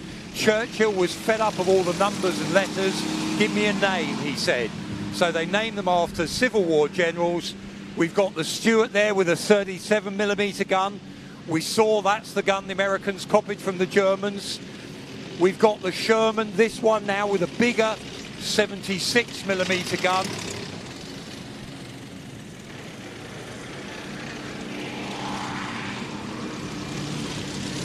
A higher velocity weapon, not quite as good as our 17-pounder, but they start being used from the summer of 1944. It's got a better range, again with some rare ammunition that the Americans developed. There wasn't enough of it, but hyper velocity rounds, you could just about get through the front armour of a Panther. But there were lots of Shermans. Remember, this is a bit of a numbers game as well. Again, in a short space of time, we've gone from that M3 Stuart. Within a couple of years, they're developing the M24, that Chaffee tank we can see sat behind it. Again, that can fire the same ammunition as the early Sherman, so it's upped its firepower. It's a different type of gun. The one, as Tim mentioned, came off a Mitchell bomber, thinner wall, but the same size ammunition. And behind it, another one of these things that we hear the word used, tank destroyer. This is the American M18 Hellcat. In 1941, the Americans came up with the idea, your tanks are through for breakthroughs. If you want to fight enemy tanks, bring up your tank destroyers. Put a powerful gun, same 76mm gun that's over on that Sherman Fury, put that on a lightweight chassis and make it fast. That vehicle can go over 50 miles an hour. That's blooming fast for a tank of about 20 tons. Got that same radial engine in the back there. Now it's got torsion bar suspension, very thin armour. It's speedy. Get to where the enemy are to try and knock them out. Great in theory. By the end of the Tunisian campaign, already the Americans are starting to think doesn't quite work. You don't have your best bits of kit in the right place to meet the enemy. So they start thinking we're going to have to put that 76mm gun on the Sherman tank as well. And also, when they met the Tigers, we're going to need some bigger tanks. So we've got there the M18 Hellcat. But that one, by the way, saw service after the war, in the war when Yugoslavia was breaking up. What you've got there, again, it's penetrated on the front. You can actually see battle damage there on that vehicle. Now, as we look down the other end of the field, you can see, we saw it a little bit earlier, there's that Hetzer. The Germans take a tank chassis. They've captured the whole of the Czechoslovakian tank industry. They start putting their tanks into service. That about a third of the tanks used in France 1940 by the Germans are actually captured Czech tanks. But also they kept on developing it. The Romanians, weirdly, they start making a tiny little tank destroyer. Looks very similar to this. The Germans see it, get the Czechs to copy it, and then we end up here with the Hetzer. And the idea there of that Hetzer, it's got that 75mm gun, it's low profile, and it's also, they call it a Panzerjäger, tank destroyer. But by this stage of the war, when it's coming into service, they know where the enemy is. They know they're being attacked all the time. They don't need a turreted 360 turning turret on a normal tank. So again, you can imagine a low profile vehicle like this, sat in a hedgerow somewhere, picking off as an ambush weapon. Crew conditions inside that vehicle, pretty appalling, very tight, not a great amount of space there, but an effective weapon nonetheless. And a kind of development. In the 1930s, the Germans wanted self-propelled artillery to go forward with the infantry. Manstein argues for the Sturmgeschütz, as they call them, and those vehicles ended up crossing over from being support to the infantry. Let's put an anti-tank gun on them. Hitler loves the idea. You can make more of these, cheaper. the cost of a Sturmgeschütz is you can build 3 Sturmgeschützes for the price of 2 turreted tanks. So in other words, you can get more value for your money. And again, so the Hetzer, if they perhaps the war had gone on longer, another year or so, you'd see more variants of these Panzerjäger, a big gun put on a small chassis, developed towards the end of the war. More of them would have been coming into service. So that's our German representation at the moment. But again, if you go back in the museum, you can see there we had with our very first, with our Panzer I that we had running around this morning, 2 machine guns. And then we end up at the end of the war, 128mm, huge great big gun put on that Jagdtiger, all in that very short space of about 5 years. You know, that is a tremendous development. And another country that took firepower very, very seriously were the Russians. They are the ones that in the 1930s were building tanks in the tens of thousands. They're the only country in the world that actually went ahead. Most other countries just experimented. And what ended up there with the T-34, it starts the war with a 76mm gun, sloped armour that everyone talks about, reliable diesel engine in the back, and by the end of the war it's got an 85mm gun. They were meeting the Panther at the Battle of Kursk. They wanted to upgun it. They did think of building a new tank, the T-44, changed their mind and put a bigger turret with an 85mm gun on.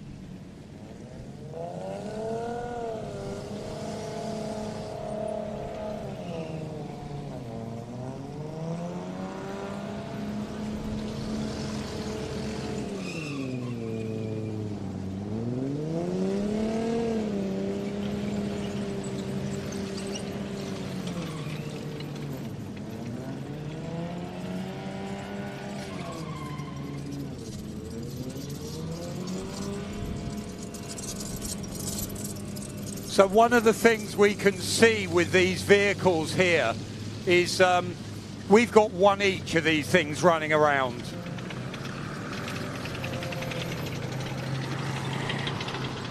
In a combat situation,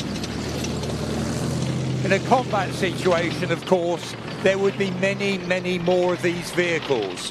And one of the things, and it seems an obvious thing to say, but in tank warfare, numbers count. So it's not just the fact that there was one of those Shermans or one of those T-34. 49,000 Shermans made during the war by America, given to the Britain, given to the Commonwealth countries, given to the Free French, given to Russia. That T-34 that we can see again down there, estimates up to about 68, 69,000 T-34 variants. Huge numbers of tanks. And again, in the end, it's going to be that quantity, not just the quality, that could swamp some of that late war German quality on the battlefield. And we've also, don't forget, got that air force that are bombing the factories, stopping the Germans making fuel, spare parts, more tanks. And that's all part of that Allied success story.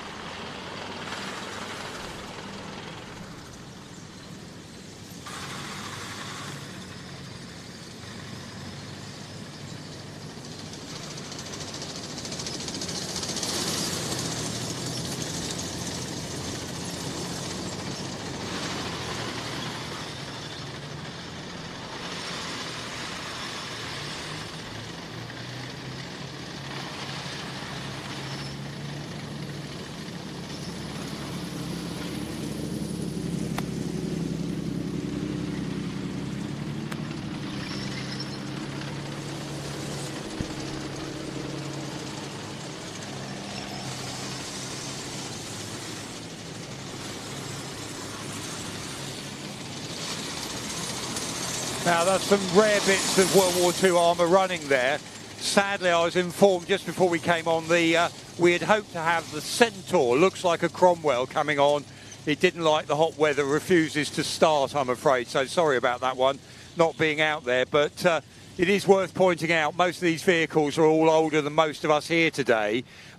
We're getting a little bit hot, tetchy, tired around the edges. Imagine these vehicles, you know, it's quite hard to keep nurturing these. And we always say to the drivers, don't be afraid to pull over if the temperature gauge is going up too much. We don't want to do anything nasty with them. Now, that Comet, I'm just going to let you listen. The Comet that's driving around at the moment, that's the one with that Meteor engine in, that Spitfire engine, derated. Suddenly we've got over 600 horsepower. This is a vehicle that can move, and therefore we've got speed, we've got power to put more armour protection on, and that great 77mm high velocity gun Vickers comes up with at the end of the war, projectile coming out, same size as a 17-pounder, a very effective bit of kit.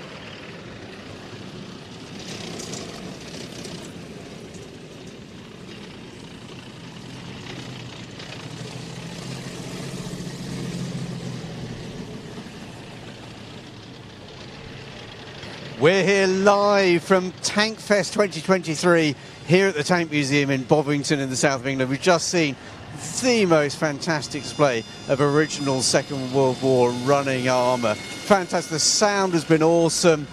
Richard, what was your favourite bit of that display? Well, when you talk of sounds, I mean, the Churchill is like nothing else, and I hope that people watching at home can actually pick up the noise level when it goes past. It's incredible. The Churchill, there's so much metal on metal with Churchill. It sounds like a total bucket of bolts, doesn't it? I've got to agree. I think it's the best, worst sounding tank in the world ever. It's tremendous. Now we're going to go to another video, and I mentioned it earlier, we're also teaming up this year with the incredible Veterans with Dogs. And just to explain a bit more, here is somebody who's going to become an all-time star, Ferris. I'm very proud again this year to introduce Ferris, the fantastic Ferris here. He's brought along his two-legged friend, Brian, from Veterans with Dogs. Brian, once again, thank you for coming back this year. Ferris, lovely to see you again. How's your year been? We've had a good year.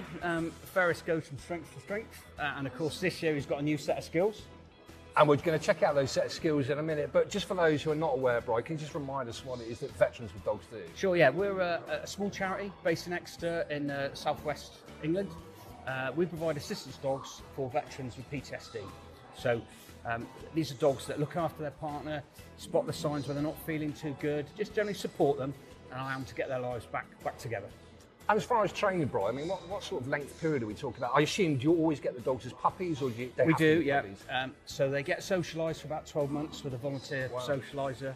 Then they go to their partner, so it's their veteran partner that trains them. We help them do that, but it's the partnership, the journey that the pair of them go on. And then after about another 12 months, so 2 years in total, that's when they become a partnership and they can go out in the world together on their own. Fantastic. And as we sort of mentioned there, people will see online at the moment, we have got Ferris has become famous in game. Yeah. His face appears in game. We've got a 2D style with him, and I believe that he's learned to play World of Tanks in the last 12 months. He has, yes. Thanks to you guys, Ferris has a new skill as a tank commander. Well, I think you're going to have to prove that now. Yeah.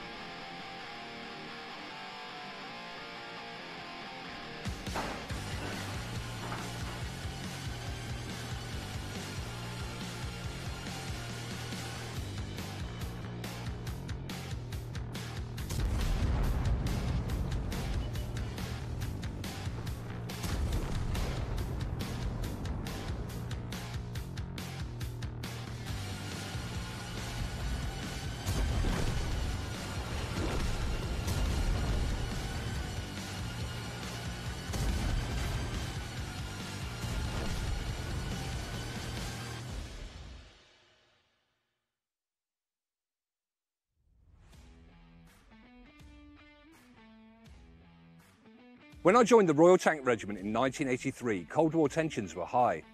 We trained for the day when Soviet forces might have invaded across the East German border. If they had done so, they would have been spearheaded by tanks like this, the T-72. Fortunately, that day never came. But if it had, we'd have been waiting for them in this, the Chieftain main battle tank. So how would these legends of the Cold War fared in a face-to-face confrontation?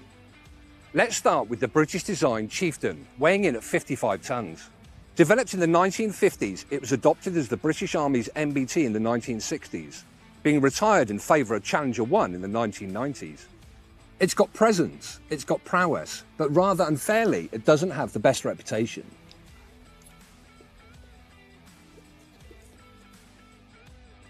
That's because of the Leyland L60 engine, which in its early incarnations was horribly unreliable. The issues were pretty much sorted by the time I joined up, but it remained a relatively maintenance-hungry beast. It was a powerful engine though, being able to push the Chieftain to 30 miles per hour. And when it did fail, the entire engine and cooling system could be removed from the vehicle and completely replaced in less than 2 hours, keeping operational downtime to a minimum.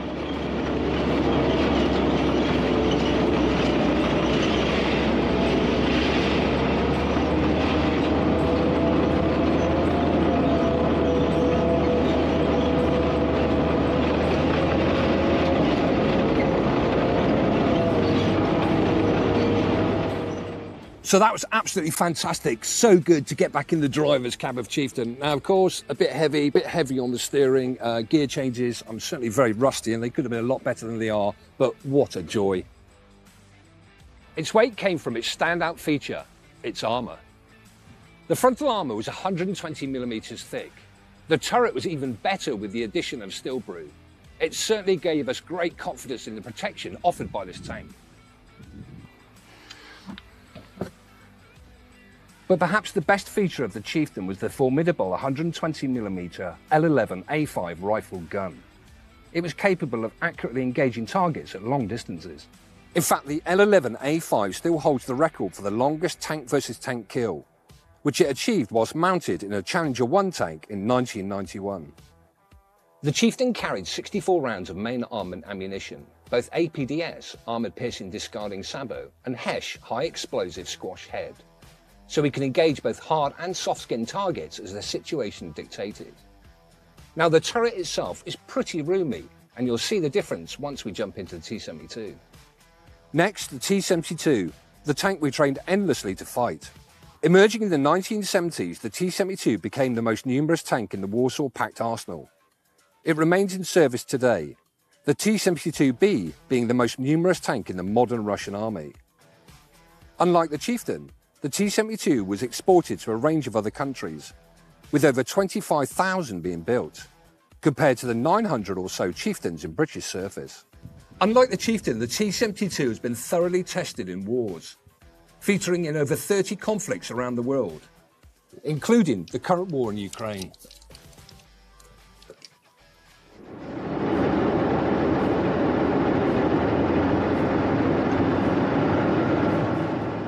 At 41 tons, it's visibly smaller, and with a top speed of 45 miles per hour, it was designed to be agile, with torsion bar suspension ensuring a smooth ride.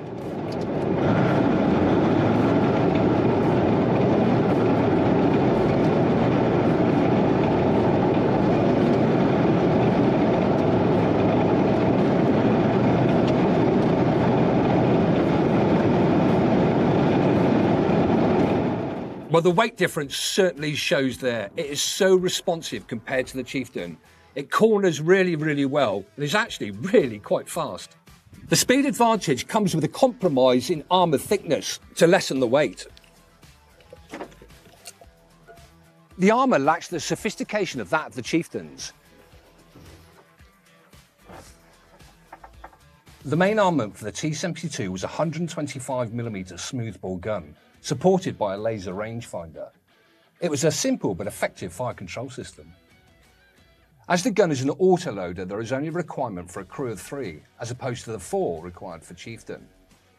Now, this doesn't make the turret any roomier, as you can clearly see. The Soviets used to often sacrifice ergonomics and comfort for design and economy. So how do they stack up against each other in a fight? The Chieftain's strength would come in the form of its thick armour, powerful gun and highly trained professional crews. Our strategy, if attacked by the Soviets, was to occupy pre-prepared positions and pick off the approaching enemy T-72s in hold-down positions. We would have felt pretty comfortable and confident in our abilities, our vehicles and those of our NATO allies. But the T-72s can move fast, and there were a huge number of them. Our biggest fear was that we would be outnumbered and overwhelmed, with the T-72s flanking or encircling our positions. But not all Soviet crews would have been as well trained and motivated as we were.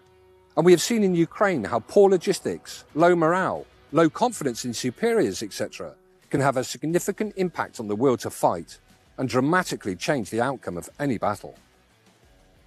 Despite the dramatic strengths and weaknesses of both of these vehicles, we must conclude that the best tank is the one with the best crew.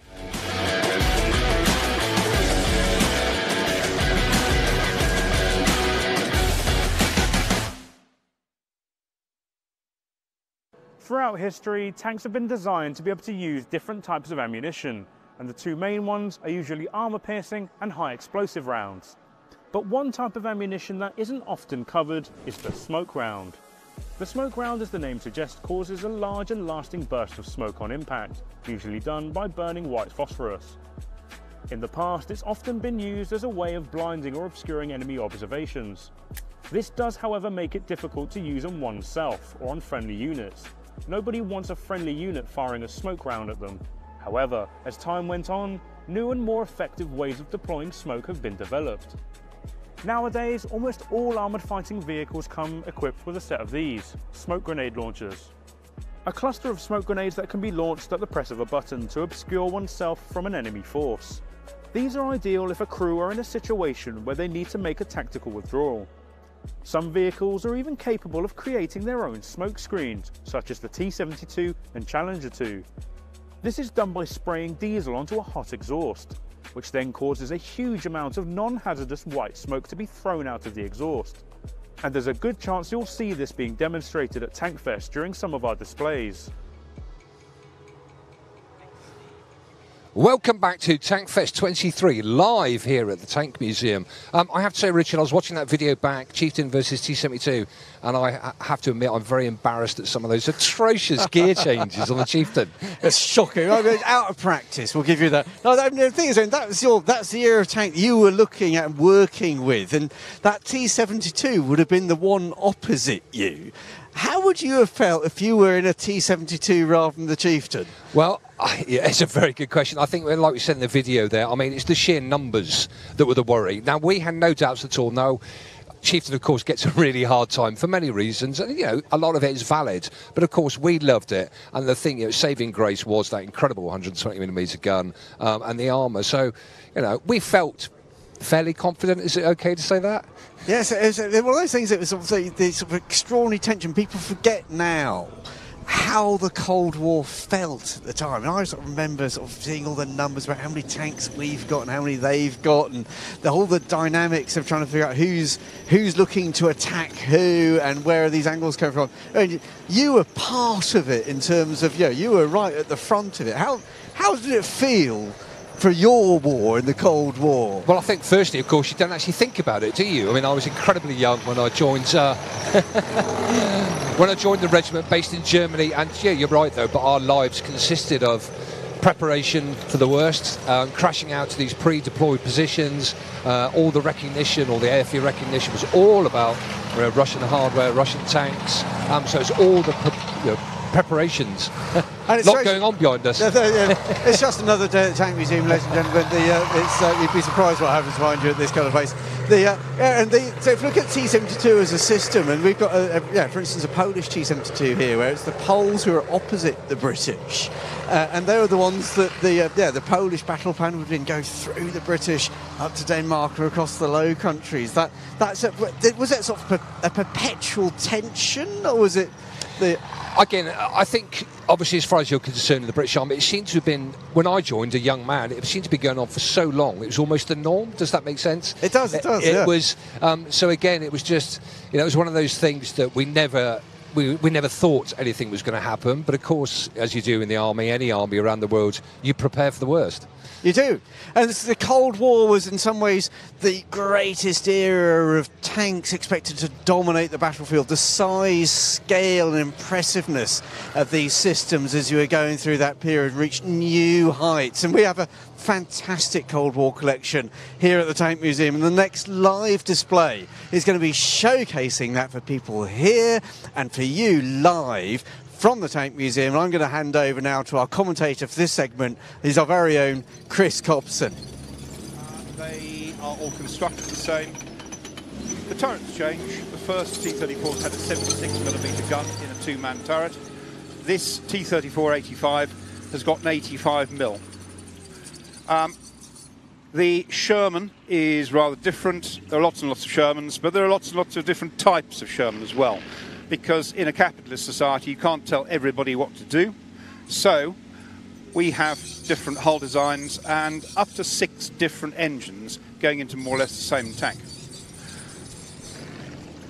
The third tank, just parked up in the forming up area, she will come on very shortly again, is a wonderful British tank. This is the Centurion. Now, the Centurion just misses World War II.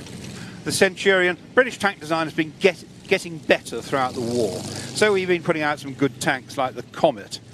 But the Centurion, what we're heading for, in the past we've had cruiser tanks, we've had light tanks, we've had infantry tanks. What we need is the universal tank. And this is a tank that can do anything you want it to. And Centurion is just about there. That concept, and this is what you're going to see now, will develop into the main battle tank. And that is really the sort of theme of the Cold War period, the MBT.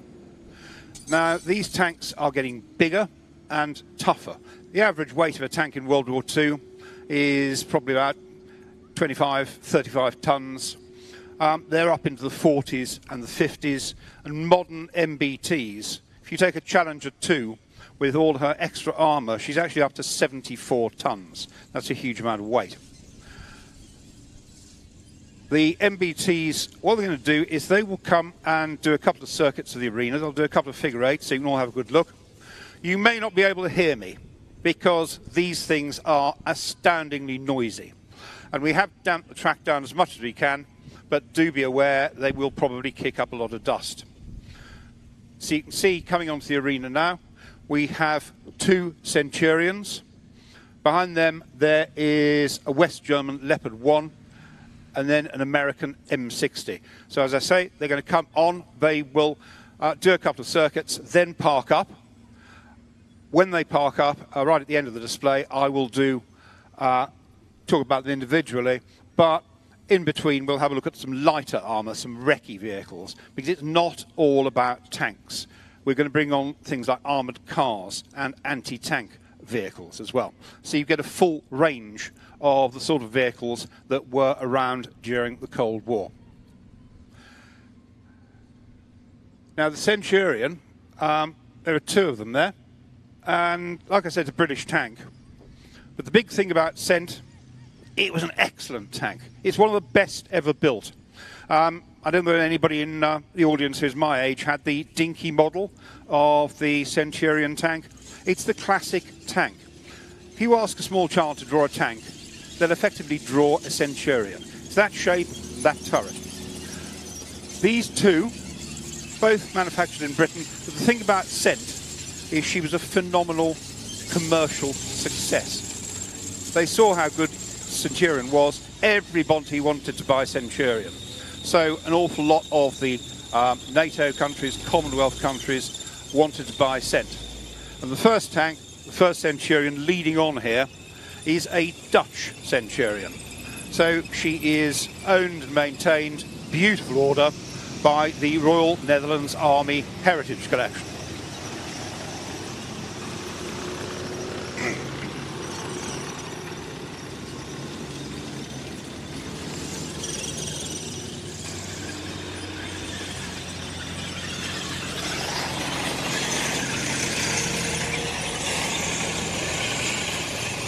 And the second Centurion that's just past me now That's a Swiss Centurion.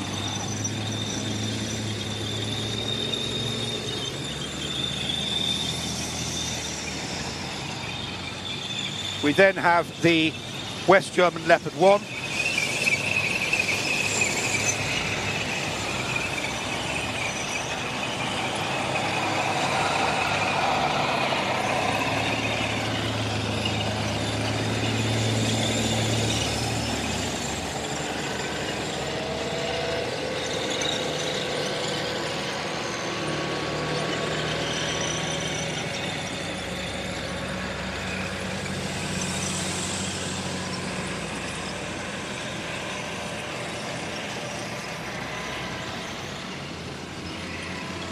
I gave up on commentary as they were passing me. I think it's sometimes just good to listen to the noise these things make. They are awe-inspiring machines, they really are. So you've got the West German Leopard 1. The sandy coloured one behind that is an American M60. We've then got a squat-looking vehicle with a very long gun. That's a T-72. And then we're into British Army territory because you have a Chieftain. Behind that, a Challenger 1, and then the French light tank flying the Tricolor. That is an AMX 30.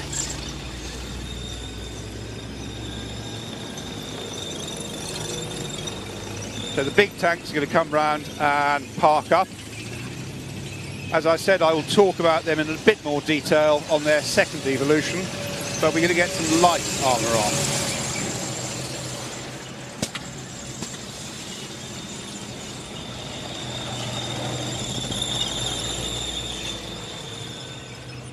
But I'm sure you're all noticing things have changed a bit since World War II, haven't they?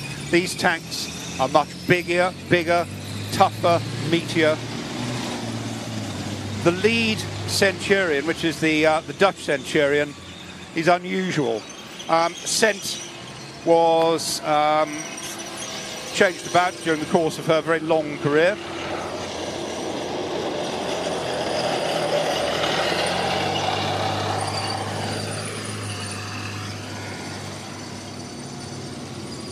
Starts off life with the World War II 17-pounder gun. She's then up-gunned to a 20-pounder, all British guns, and then finally a very famous tank gun of the 1950s into the 60s, which is the L7 105mm gun. So the big tanks are all paused now, and the lighter vehicles are going to come on into the arena. They will just do one evolution. I'll talk about them as they're passing.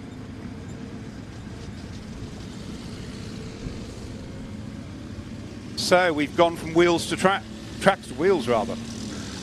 There's a bit of a debate about which is better, because it's not all about main battle tanks. They're also reconnaissance vehicles. Now I know a lot of recce stuff is done by drones and satellite, things like that these days. In the past, recce vehicles were absolutely invaluable, and the advantages of a recce vehicle like that AML 90, the French one, they are quieter, as you can hear. They're faster, especially on the road. A wheeled vehicle may not go everywhere a tracked vehicle can go, but in terms of reconnaissance, those, particularly the quietness and the speed, those are major advantages. Recce vehicles are usually lightly armed. That little French AML, it only weighs 5.5 tons. And that's an advantage because it's a reconnaissance vehicle. It's also air portable, which, if you need to get it places, that's a big consideration. Behind the AML, the sandy coloured one is British Saladin, 6-wheeler, very, very tough. The Saladin could run over a mine, lose a wheel and carry on. There is then a Jeep, but it's actually a French Hotchkiss Jeep. And unusually, it's actually mounting a recoilless anti-tank rifle. So that Jeep is not really in a position to get into a scrap, but if it's lying in ambush, it has got some anti-tank capability. The AML, just passing me now, that's quite a big gun for a small vehicle.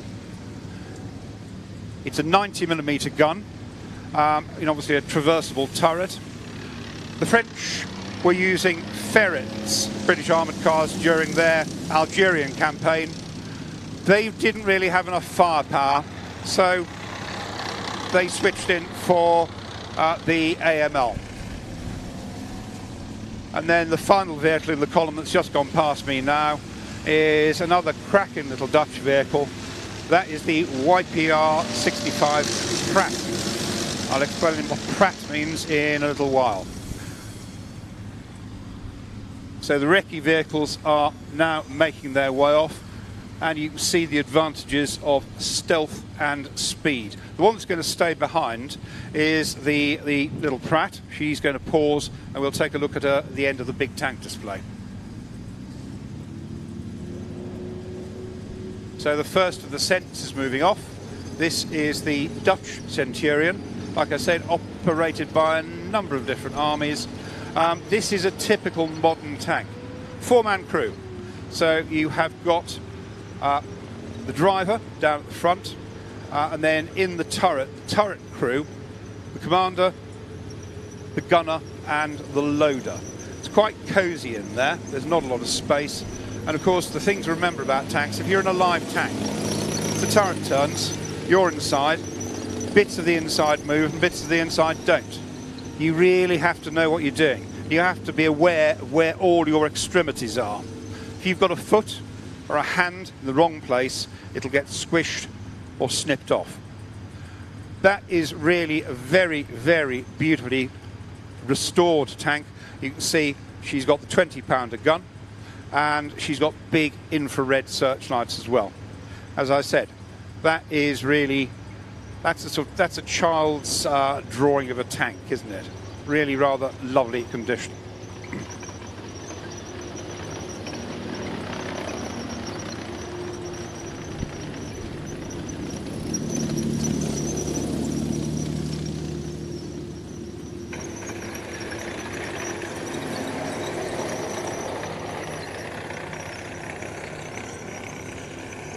Down the side of the tank you can see these things which are quite often known as bazooka plates, because they're meant to provide a bit of extra armour protection, especially against hollow point anti-tank weapons, hollow charge anti-tank weapons. They are a bit of a nightmare for tank crew. If you go too close to a gate post or something solid, you end up smashing them off, and people ask awkward questions. They're also on occasion taken off and laid down over boggy ground in order to get the tank across.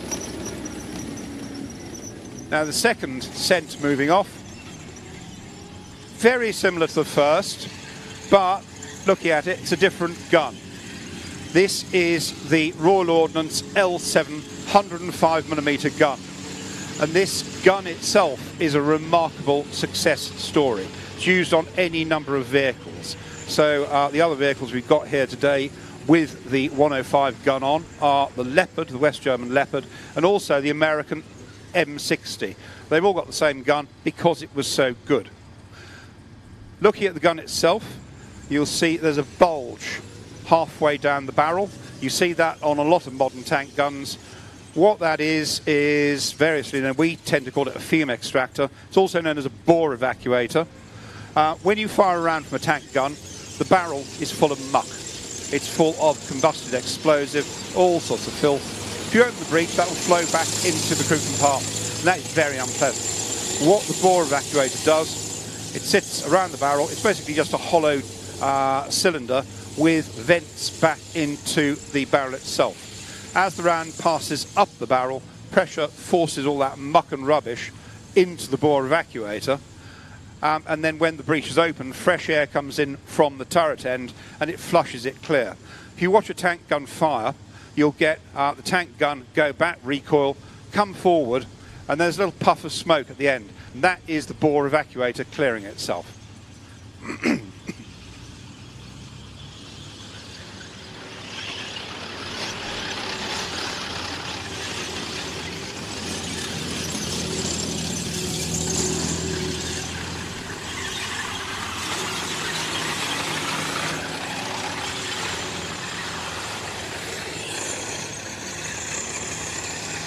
The other feature you tend to see on an awful lot of tanks, if you look at the front of the turret, there are a series of cylinders grouped in sixes here.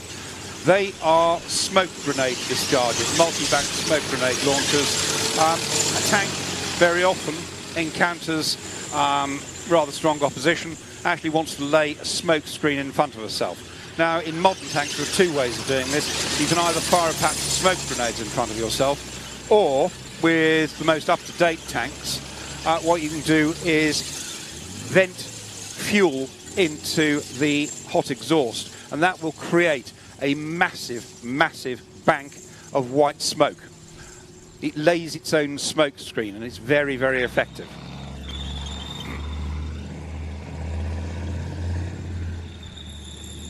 Right, moving forward. This is the West German Leopard 1. And the Leopard is really the first serious German manufactured tank. It's named after a big cat, like its World War II predecessors. And it is a superb piece of engineering. Really is. It's got the L7105 gun, but it was designed by Porsche. You can't get much better than that. And then built by Krauss-Maffei. The Leopard is a different way of looking at tanks. Now, when you think about tanks,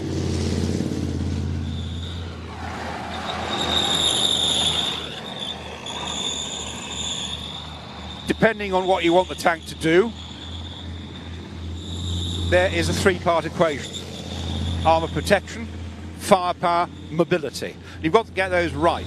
Now, the designers of Leopard were thinking that tank munitions, particularly heat rounds and things like that, were so powerful, there was no amount of armour that would stop you, that would stop them. So what they did was to create a tank that was very fast, very hard-hitting, but fairly lightly armoured. That's exactly the opposite of the Chieftain that you'll see in just a moment.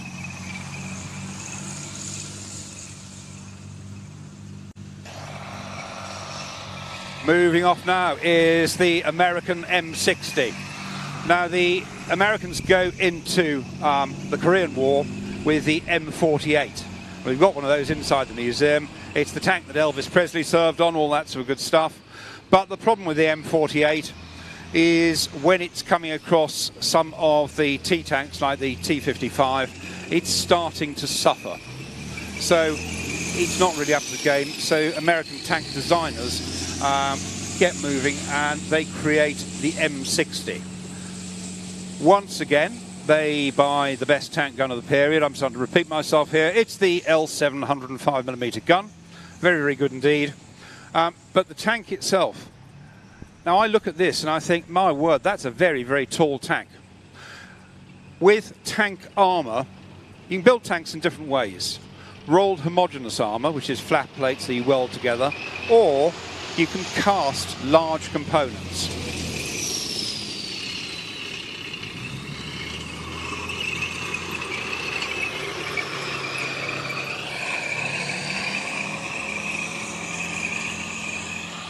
That big, almost organically shaped turret, that big round turret, that is a massive casting. It's very difficult to do, but it does provide a very good degree of armour protection. But the one thing I think they weren't thinking about is sometimes in a tank, you don't want anybody to see you. You want to go hull down. And you need to be thinking about, well, okay, how can I hide? And the problem with the M60, you look at it, it's really tall. And it's got a commander's cupola on the top, which I think is counterproductive because it actually makes it even taller. Right. This is the opposite, moving off over on that side of the arena. That is a T-72. Now, you will realise these have been in the news quite a lot in Ukraine because they are still in service, actually on both sides. So this is the T-72. This is really the iconic, what we call T-tank, Soviet-designed tank. And the thing that you look at and you think, well, they design an awful lot of tanks that are really very similar. So you can look back from the T-72 right the way back to the T-54, T-55. They're very similar in shape. They are low. They are squat. Now, the way you achieve this is you modify the tank crew. So if you think about it, 4 guys in the crew, only one actually needs to stand up to do his job. That is the loader, because he's having to manhandle big heavy tank munitions into the breech of the gun. Do without the loader, and you can make the tank a lot closer to the ground.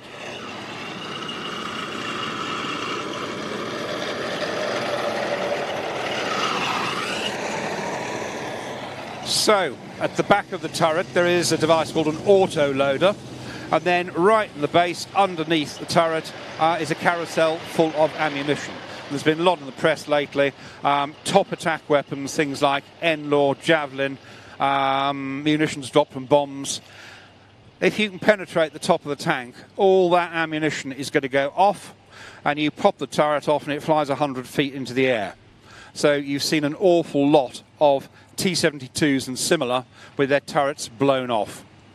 A gentleman I talked to in the audience a minute or two ago said that we ought to have kept the tractor on and pulled the T-72 round behind it. I think that's quite amusing, and I think that's a bit of a buck up for Ukraine.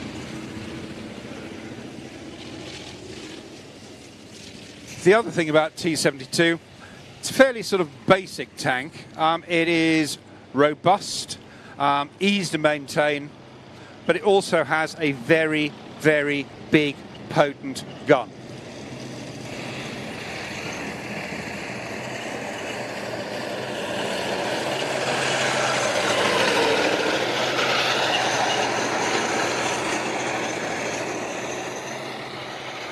This is a Polish-made T-72. They're manufactured under license in Poland, in East Germany, in Czechoslovakia. They come from all over the place in the former Warsaw Pact. And that's a 125mm tank gun. Very powerful gun in a very low tank. Probably just about the most powerful tank gun of the period. So it is a basic, rugged, easy to maintain, hard-hitting tank, built in colossal numbers. Now, the next one to move off is going to be a real favourite of mine. This is the British Army's Chieftain. And Chieftain is the successor to Centurion. Centurion was very, very successful. So we thought, right, we're on a roll here. We'll knock out something even bigger and tougher and better. And it was up to a certain extent. The Chieftain is sitting on the mound there, and you can see she has largely cast armour, and she's got a 120mm gun sticking out of the turret. That gun, once again, very powerful indeed. It can fire high explosive, it can fire HESH rounds, high explosive squash head, and it can also fire APFSDS, armour-piercing, fin-stabilised, discarding sabot. And that is a dart of material. It's either tungsten or, these days, quite often depleted uranium is used. And that thing comes out of the barrel, it's fin-stabilised, and it's travelling at between 1,500 and 1,800 metres a second. That is unimaginably fast. On poorly armoured tanks, particularly the older T-tanks, an APFSDS round, a fin round, will punch itself in one side and straight out the other. Now, the problem with Chieftain, the thing that meant she didn't do so well on the export market particularly, is the engine. The engine is a Leyland L60, and it's a diesel engine, but it has a multi-fuel capability.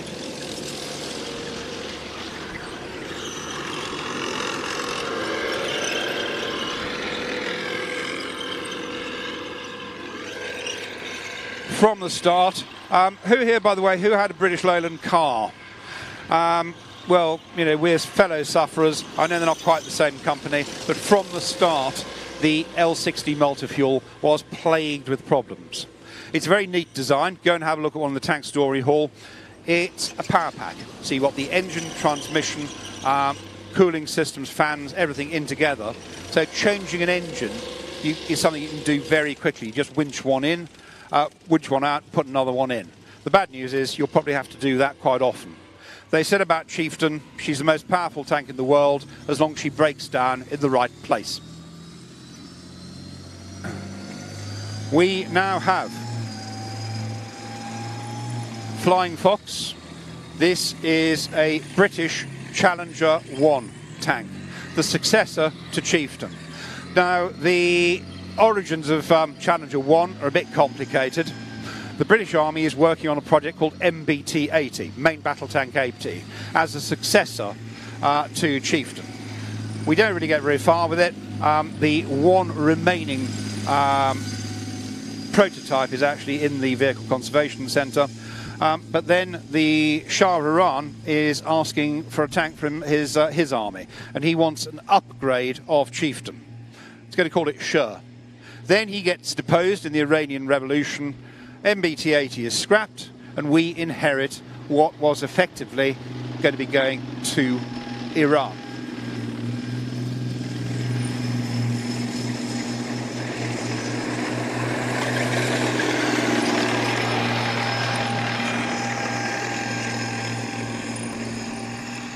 There are quite a lot of things that are different from Chieftain to Challenger 1. She hasn't got the same engine, but she has got the same gun. She has got that 120mm rifled gun. A Challenger 1 currently holds the record for a tank-on-tank kill in Iraq. Knocked out a T-tank at the range of 5.1 kilometres. Remarkable piece of shooting. Now, the other thing you notice is the shape's changed. No longer rounded, organic. We're all flat plates. And the reason for this is the change in armour. We've gone from cast steel armour to composite armour.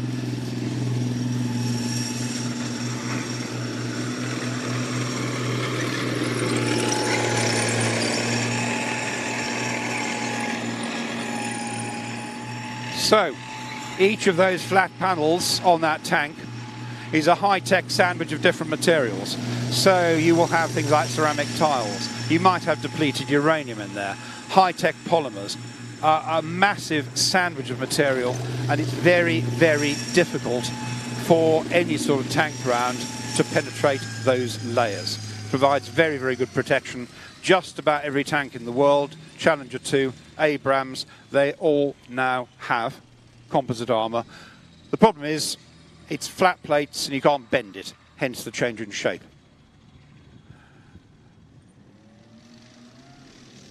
The vehicle that's just moving off is the Pratt, and this is Dutch. It's an anti-tank vehicle. Pratt is Panzerrupp's anti-tank, so it's an armoured, tracked anti-tank rocket launcher, and it's got it's carrying what are called tow missiles in a hammerhead turret. Now, the base of the vehicle is a very reliable thing. It's the American M113 armoured personnel carrier.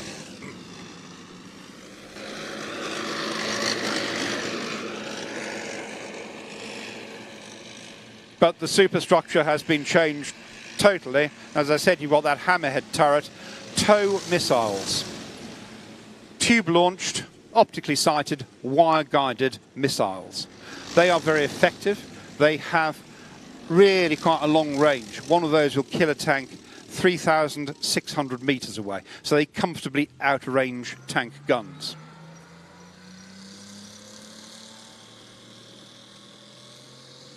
And then finally, a bit of a favourite of mine, this is the French-designed AMX. Now, this is a light tank with a big gun. It's, again, got a 105mm gun. But the interesting thing about this one, French tank designers are very inventive, quite quirky, and they build some really good, very effective vehicles. As she goes past, look at the turret. It's in two parts. It's what's called an oscillating turret. So the gun sits in the top bit. The bottom bit is sitting on the turret ring and attached to the hull. And then the two move together. Now, this has advantages. It means you can mount the gun quite high, which is always good news. It also means that if you want to fit an auto loader, that just sits next to the gun in the top half of the turret. So it's certainly got advantages, and as I said, this is a French light tank with a very, very big gun for its size.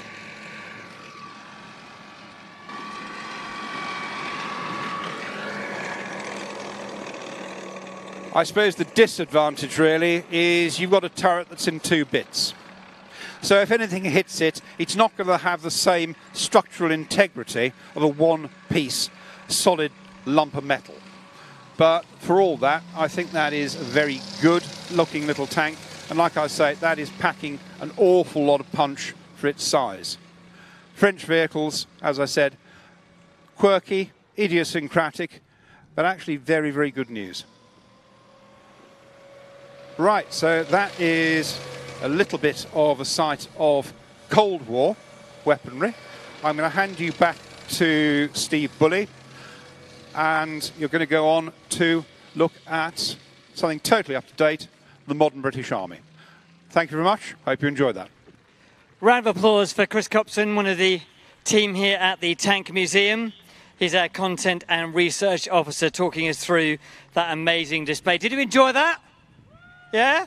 Now, who here, there's a reason why I'm asking this, because they are here already. Welcome back. We are live here in Bovington for Tankfest 2023. We've just seen the Cold War exhibition there. It is a fantastically awe-inspiring display, especially when you've got lots of vehicles going at the same time. What you don't feel watching at home is how the ground shakes as these vehicles go past. But yeah, we only had 7 or 8 vehicles at a time there. Richard, you've seen many more that goes past. How does it feel when the whole armoured regiment is on the move? Oh my goodness, for a regiment, I mean, like you say, the ground shakes. It's incredible. I mean, it's just, it's a buzz. There's no other way to put it really than it's a buzz to be amongst it and to hear it. Now, you're a tank soldier for 30 years, and you served through at least 3 generations of armoured vehicles during the Cold War. You went from Chieftain, Challenge 1, Challenge 2. What was the change that you saw in that time? Good heavens. Well, I mean, from a technology perspective, from Chieftain to Challenger 2, no comparison, of course. And I mean, Chieftain, you saw it there. I mean, a good comparison there between Chieftain and Challenger 1 going around the track. The engine, absolutely fantastic. The whole way you drove was completely different, because now you could actually speed up going across bumps. You didn't have to think about it so much. The ride was a lot better, and because the ride was better on Challenger 1, it meant that you were firing on the move was better, so it increased everything. We had thermal observation and gunnery systems were introduced into it, so again, not great when you're a soldier. Now the ability to operate in a 24-hour period was there. It was, I mean, just a vast difference. And then, of course, when you go from Challenger 1 to Challenger 2, I'll have to be honest, I've always thought it was the wrong name to use, because, again, it was a completely different tank. It was a different tank. I mean, it was an absolutely vastly different tank. Hydrogas suspension as well. And reliability, I mean, to compare probably Chieftain to Challenger 2, you just can't do. My favourite line always about Chieftain is, best tank in the world, so long as it broke down in a good firing position. And it was a fair point. I mean, I would argue, though, that as a Chieftain crewman, you got to learn all the workarounds. So we had this thing called Don 10, which was like electrical wire that you could, fix things like the fuel injection pumps when they used to go, which they used to go on a regular occurrence as well. So, yeah, it was an experience. But Challenger 2, fantastic. But, of course, there wasn't a lot a crew could do repair-wise. It was now up to the REME, the Royal Electrical and Mechanical Engineers. I had absolutely, one of the things I love about Tankfest is the ability to wander around for a couple of days and meet up some incredible people. And I've been very fortunate that we got a chance to have a chat with some of these people. And we're going to kick off now with an interview with an absolute YouTube legend.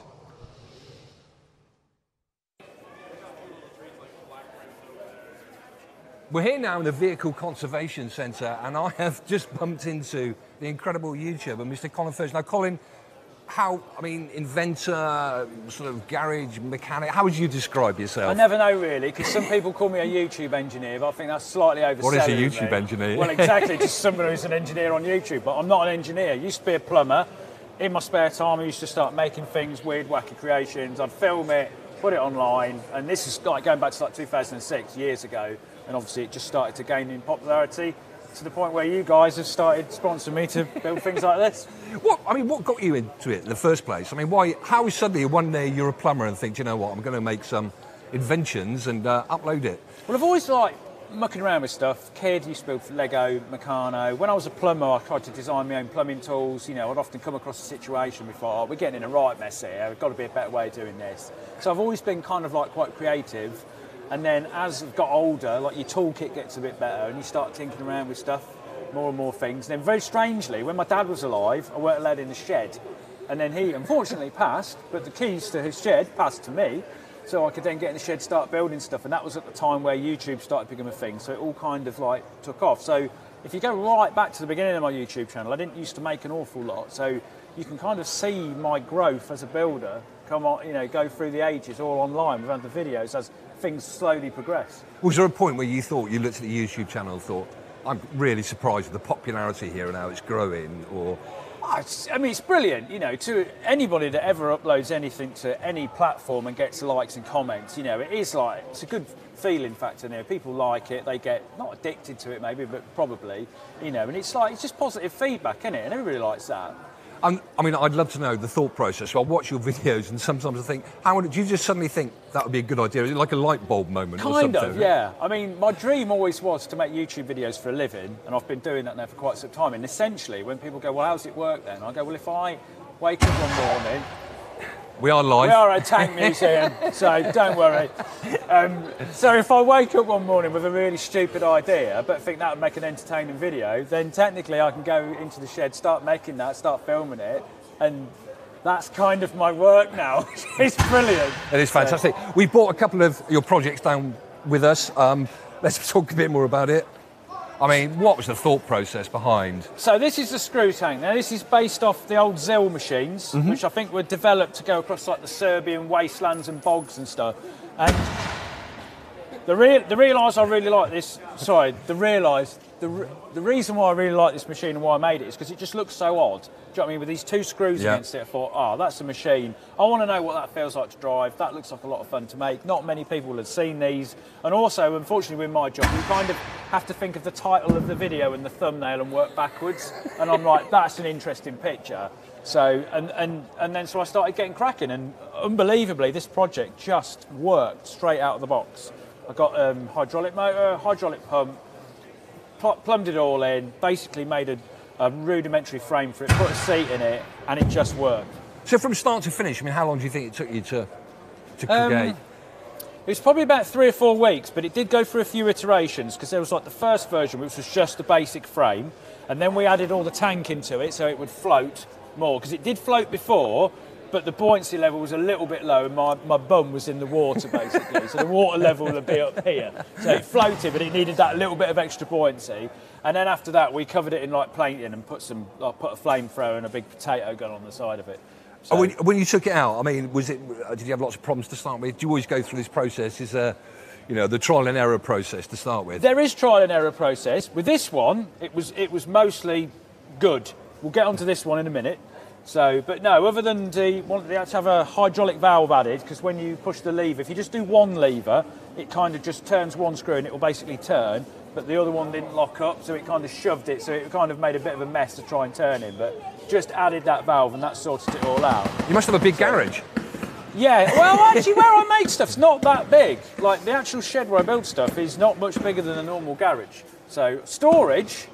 got stuff everywhere. Tom, who I do stuff with, he's got bits randomly all over his farm and everything. And this one, I mean, visually, wow. So this is the latest thing. This hasn't even been on the internet yet. Basically, this is what I call it's a concept based on the Rhino, which was like it was an American inventor who saw a tractor getting stuck in Central Park, and he thought, wouldn't it be great if the wheels got wider as they went up, so the further it sinks in the mud, technically the more traction it gets. But then when you're on concrete, solid ground, you're just running on these treads. So that does work very well. It does make it kind of unstable, because you're making a nice roll thing. So if you go onto anything sideways, it kind of, because you've only initially on this sort of tread pattern, then it can feel like it's literally just going to roll over on its own wheels. But this particular one, this used to be a little Thwaites 1-ton dumper. Okay, yeah. Brilliant machines at carrying rubble around building sites and everything, but it hasn't quite got enough torque for this to like climb up anything of any steep incline. But it's brilliant. And also we've articulated, because I thought I'll do it articulated, because these are going to be a right pain to steer, aren't they? Oh, absolutely, like yeah. So I thought articulated is the way to go. But if you think of every articulated vehicle, you're normally on the back, looking at the front wiggling. Yeah. When you're in the front and the arse is wiggling, when you try and reverse, you look back, and because these are all bent and everything, you think you're going back in a straight line, and then you look round the other way and the whole thing's like twisted over nearly. It's a right pig to drive. It's quite good fun. Would you say this is one of the more complicated projects you've taken on at the moment, or? It was, yeah, I mean, it's not super simple. I had to widen the wheelbase out on the dumper, and I had to tilt them all at 15 degrees, so all the hydraulics had to be extended. The steering hydraulics used to be up here, because as a dump truck, you used to sit on top of the engine, and then your feet in from here, so that all had to come through the articulation. So there's a little bit of engineering to do there. But other than that, it was quite simple. It was just quite time-consuming. It's absolutely fantastic. And I think we've had one video out about this. There's more, there's to come three. in there. There's three. There's two of me building it, and then one of me testing it. Fantastic. So, and I don't know if you're allowed to share with us anything coming out, Colin, any ideas going through that mind of yours? Oh, there's always stuff. We've got more tunnel. I've been digging a tunnel underneath my house. The bit underneath the house is done, but we've got to send it down the back garden to connect to the bunker. And then also I want the car coming up out the drive. So you can imagine this, like just coming up outside your drive, in front of your house. Right, yeah, that sounds there's simple. a dream. So. Brilliant. Colin, thank you so much for your time. Absolutely awesome of you to be there. First Tankfest? Yeah, it is first Tankfest, yeah. Well, hope I like tanks, but I've not been to a Tankfest before. Well, there you go. I can't call myself a true tank enthusiast. And maybe you might come up with some new ideas when you see... Who knows? Who knows? Yeah. Who knows? Brilliant. Thank you ever so much, Colin. Take Thanks care. for your time. It might sound weird, but not all tanks are designed to fight other tanks. The tank was a First World War invention, and it was designed with infantry support in mind. And infantry support remained as one of the key roles for the tank throughout history. Tanks can be used as an effective way to draw the enemy's fire away from infantry, especially considering tanks can also provide fire support, which can be as simple as firing at targets like machine gun positions or bunkers. During World War II, one of the common ways of providing fire support with tanks was with one of these, the high explosive round, also known as HE. Essentially, a large grenade in the form of a tank round, and like grenades, they can be modified to either detonate on impact or even use a timed fuse, so they can detonate before or even after impact. Tanks like the M4 Sherman, Cromwell and Churchill all used 75mm guns, and whilst the velocity of these guns weren't particularly high, which is important when you want to penetrate armour, the high explosive rounds used with them were generally very impressive. HE rounds are ideal when used against lightly armoured or even unarmoured vehicles, buildings, machine gun positions and even bunkers. And they can also be used as an effective way of suppressing the enemy. And even in the 21st century, although warfare has changed in many ways, infantry support and fire support is still a key role for the tank to perform. And that's why even today, variations and evolutions of the HE round continue to see use. We're here now on the Tank Park, and I've just bumped into Mr. William Bannister, trustee of the Tank Museum, volunteer and avid private collector. How are you, William? You well? I'm very well, thank you very much. It's nice to be back again. And number 16, I think the Tank Fest I've done as a volunteer in various forms over the years. So good heavens. If you've got a moment, we'd just love to have a quick look at your collection. I know you've got something very special, which we've not actually seen before. Well, yeah, we've got, it's a small collection here today, but it's the first time we've fielded 4 vehicles in support of the museum. The point of the vehicles are they'll all be vehicles that have served with the British Army, and therefore you'll see some vehicles such as the M8, which everybody normally sees in American livery, but actually we did use them in the 1944. So this is a Stuart M3A1. This is the first vehicle I got, and we worked very hard on this for many years, volunteers and I, and she's 1942. We've restored her, and she's great fun. She's a bit like a terrier, goes very fast around the arena. This, as I say, is an M8 Greyhound, as the British Army used to call it.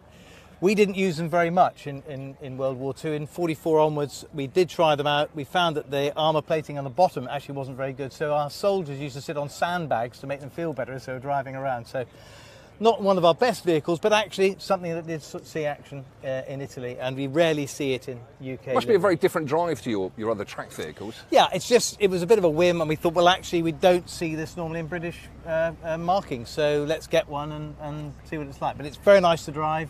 She's road registered, so that's the runaround for the town. And once again, I mean, the chaps from Armoured Engineering they've the done a work on it, fantastic and, job. Yeah, it looks pristine again, doesn't it? Well, we do our best with that, and as I say, Gavin and the team have worked very hard. It's been quite a deadline to get these two ready for the show this year.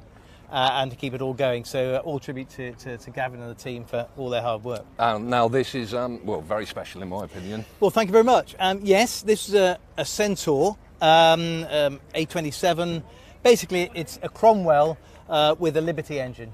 Quite rare, and we didn't want this to go to America. Actually, this was in Band of Brothers. So if you look out for it, it was in Band of Brothers, and it's had a first phase restoration. So we're now just going to try it out for this season. So if she breaks down, I apologise. We've got lots of work to do on it still, but we're hoping to shake it down and then we'll take it apart again and get it really pristine in a couple of years' time. And what was the passion behind this one when it came? I didn't want it to go to America. We should have an example at the museum. So here it is, a running example. Hopefully. And it's going to run, hopefully, fingers crossed.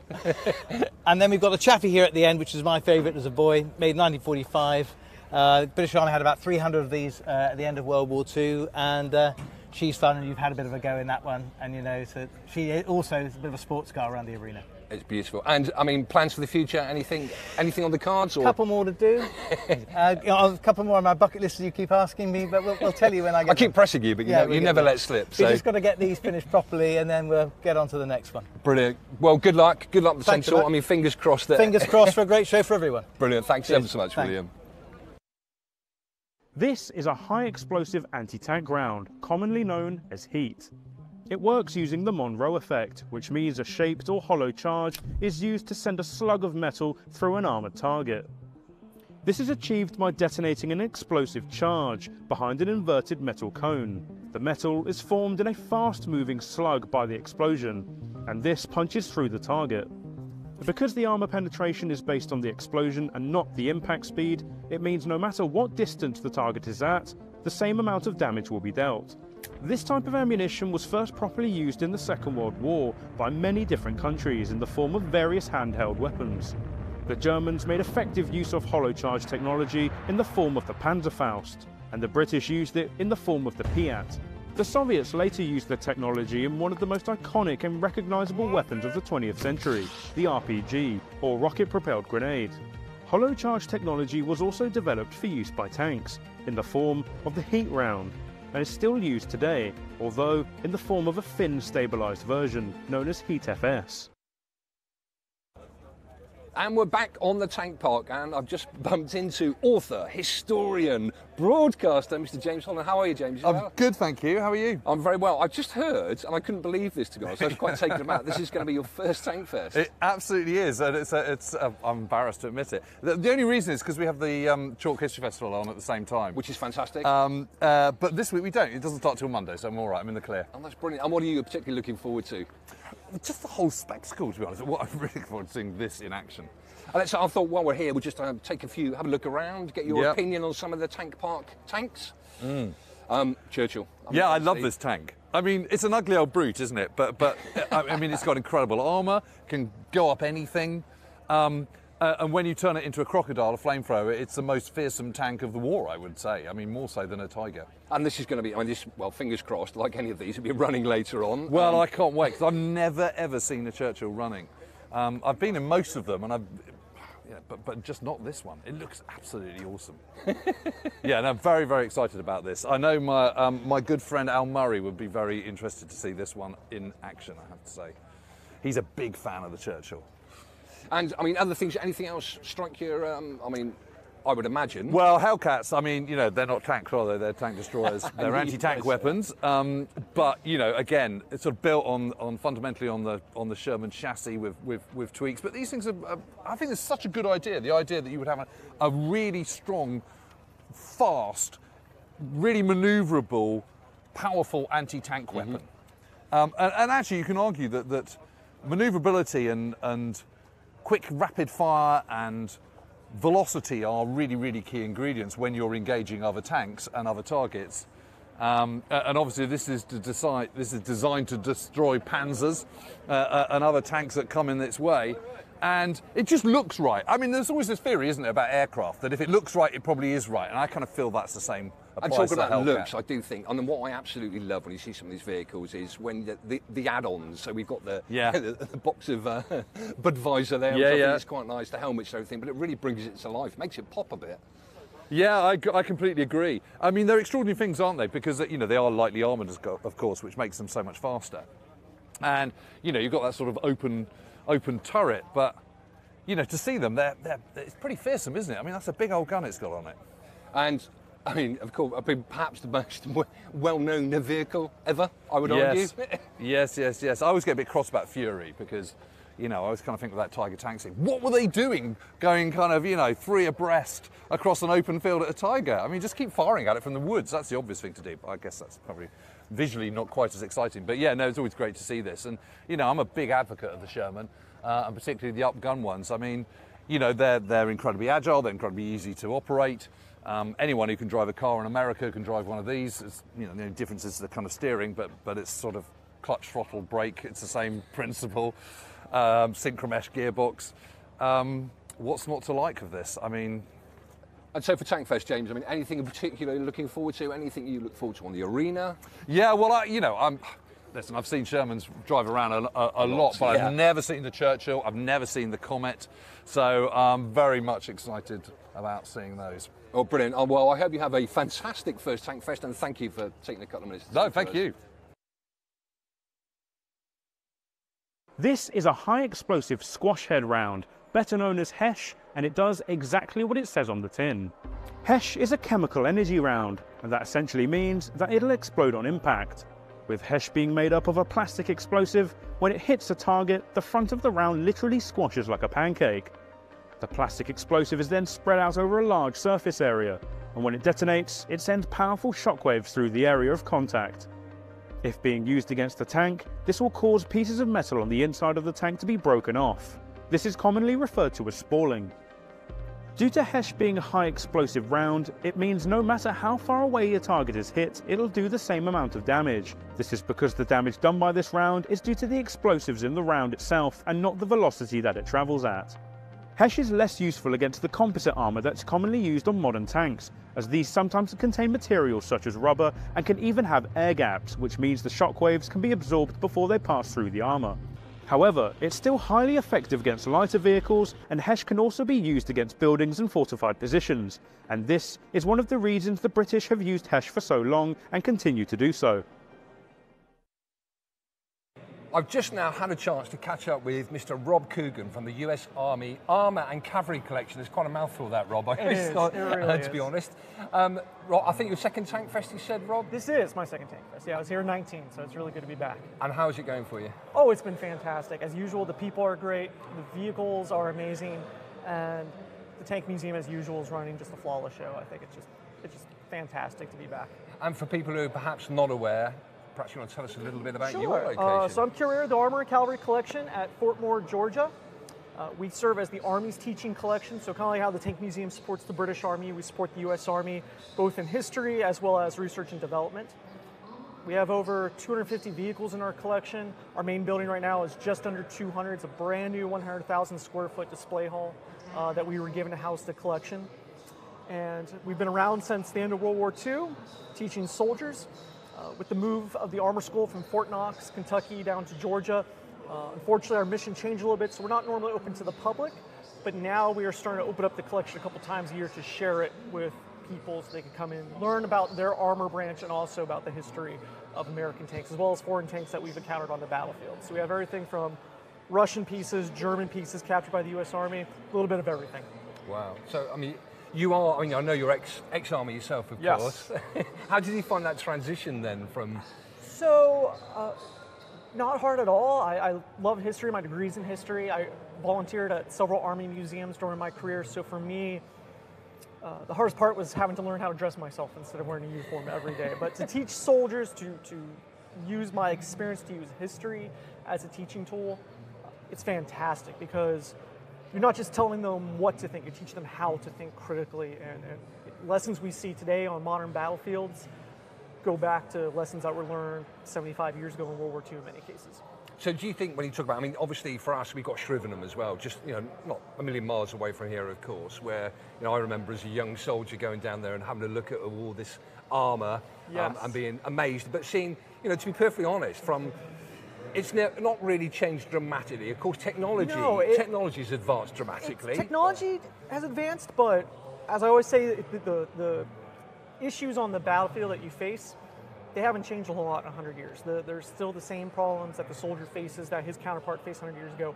And there's some comfort in that, because when you find an issue, that's where history comes into play. Okay, how do we overcome this obstacle? How do we develop a new tactic, a new standard operating procedure? All that's history, because at some point something worked and we said, let's keep that. At some point something didn't work, we said, that's a lesson learned, don't do that again.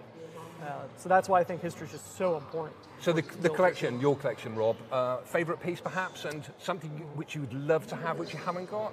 So, gosh, we have a lot of pieces. We have a Mark V Star that was used by the American Tank Corps in World War I, a British tank that used by the American Tank Corps. My favourite piece. There's one piece we don't have that I wish we had, would be Michael here, because I love Sherman tanks, and this being the oldest Sherman tank, and we have 20 different I was wondering Sherman for a second, tanks. why we were in front of Michael. Yes, no, I love Michael, because this is it for Sherman, and we have 20-some Shermans, but this one being the oldest one, the second one built, and plus it's a great symbol of the U.S. and British relationship over the years. And I mean, you've not got a favourite piece as such as, or? Oh gosh, so our British Mark V Star. Oh my goodness, yeah. Probably one of the cooler pieces, we have a T-28, T-28, so 95 tons. Technology-wise, not a big deal, but it's a great conversation piece when you have this big 95-ton tank in the middle of your building and everyone goes, what the heck is that? So brilliant, and just a final question, Rob. Sure. I always thought for curators coming to other museums, now, is there some sort of ulterior motive when you wander around and think, this is good, I'm going to take this back with me, or? Oh no, it absolutely does. If you're a good curator, you're always going to other museums and seeing what are the best practices and taking it back. And I'm really lucky that with the Tank Museum, we're actually part of the Tank Net, which is a network of national level tank museums. And so we're constantly exchanging good ideas. We're also telling each other what not to do in a lot of cases. Again, one of those lessons learned. It's in the museum industry too. And it's always fantastic to learn from each other, because there's things I think of they don't, and there's things they think of I don't. Exactly. I mean, Rob, super nice to catch up with you. Thank you so much for coming down. Have a great Tankfest, and also, I mean, I know you've got some social media channels. We do. Perhaps it's worth giving a shout out for those. Sure. So you can look up the U.S. Army Armor and Cavalry Collection on Facebook, Twitter, and Instagram. And don't miss it, because they are absolutely fantastic. And Rob is a great presenter, I have to say. Thanks very much, Rob. Thank you so much. If you were to ask the average person, what is tank armour made of, they'll likely say metal. And whilst that isn't incorrect, some tank armour is made up of much more than just metal. In the 1950s, a new type of armour started being developed. Composite armour, a combination of different materials designed to be more effective than regular armour. Imagine a sandwich, except instead of bread, you have steel. And the fillings could be made up of ceramics, plastics, and even rubber. These different materials can reduce the effectiveness of tank ammunition. Composite armour can be very effective against heat rounds, as it's able to prevent the formation of the high-speed jets of metal that this round uses to penetrate armour. The different materials can also absorb the kinetic energy of armour-piercing rounds. The earliest primitive form of composite armour was referred to as steel brew, thick blocks of steel backed with rubber, which were added to the turrets of the later Chieftain main battle tanks. But as time went on, the recipe of composite armour was developed to be more effective. Chobham composite armour was then introduced, and later on came the more modern Dorchester and Dorchester II armour. Composite armour is commonly used in combination with other types of armour to increase its effectiveness, such as explosive reactive armour, but that is a topic for another video. We're here live at Tankfest 2023 at the Tank Museum in Bovington in the south of England. We're just seeing behind us the fantastic display starting of the British Army, which we'll be moving over to later on. But it's great to see Fam there again. And Richard, you've bumped into some really interesting people on the way around over the weekend. It's been incredible the last few days. I mean, the people there you saw on the videos, I mean, it's absolutely... Colin Furze, first time I've met Colin Furze, and I have to say I do watch his YouTube channel, I do follow him, and what an absolute delight to talk to. His mind is incredible, the things he comes up with. Yeah, it's been such a joy to meet these people. I heard about the tunnel. The tunnel's awesome. Yeah, the tunnel. Who wouldn't want a tunnel from the house to their office?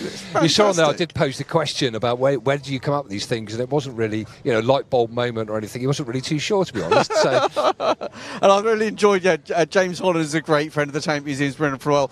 He's recently released a book about the experience of the Sherwood Rangers Yeomanry in Northwest Europe. I think it's one of his best books he's ever written. And there's some people he refers to that have also been friends of the Tank Museum. There was a wonderful veteran that we used to deal with a lot, a guy called Ken Towse, who's also written some tremendously insightful books about the Northwest Campaign. And Ken died earlier this year. It was really sad. But James is one of these people who put those stories out there for the rest of the world forever. And of course, William Bannister, catching up with William is always a joy. His collection, I mean, in my personal opinion, second to none. Attention to detail like nothing I've ever seen before. He's got some cracking vehicles there, and they're based here at the Tank Museum as well. So it's tremendous to be able to take those into the world. And it's great to see Rob here as well from the US, the American collection. Yeah, they try hard on the US collection. I wouldn't say they're the best in the world, but they're probably trying to. They're muscling in to try and be second best collection. I did actually say to Rob, off camera, I hastened to add, so Rob, when you come here, what's there? You look at what's good, what's not so good, you just steal ideas. Yeah, of course they do. Yeah, absolutely. And we've got quite a lot of the Tank Museum directors from around the world come to these events where we've got a tank club called TankNet where we all get our heads together once a year. We swap notes and ideas. It's a great time. Is there a funny handshake involved, or? So it's more of a track rather than anything else. We work closely together. There's a lot more swaps, exchanges than loans, a lot more exchange of ideas, and it's great to be able to bring them together. It is fantastic. I say in my role, I've been so fortunate to visit so many museums. And I was amazed at how many times they talk about other museums, what's going on, like you say, the swaps there. We want something, we'll reach out to so-and-so to get something else. So it's a very special club, I imagine. It is, and as a group of museums are trying to solve a lot of the same problems. So if you're trying to look after the suspension system on a Panther, there's only a select group of people in the world who you can go to about, how have you tried it? And whether it's about exchanging spare parts, it's when you're looking at vehicles. So a number of us have got gaps in collections which the others can try and help fill.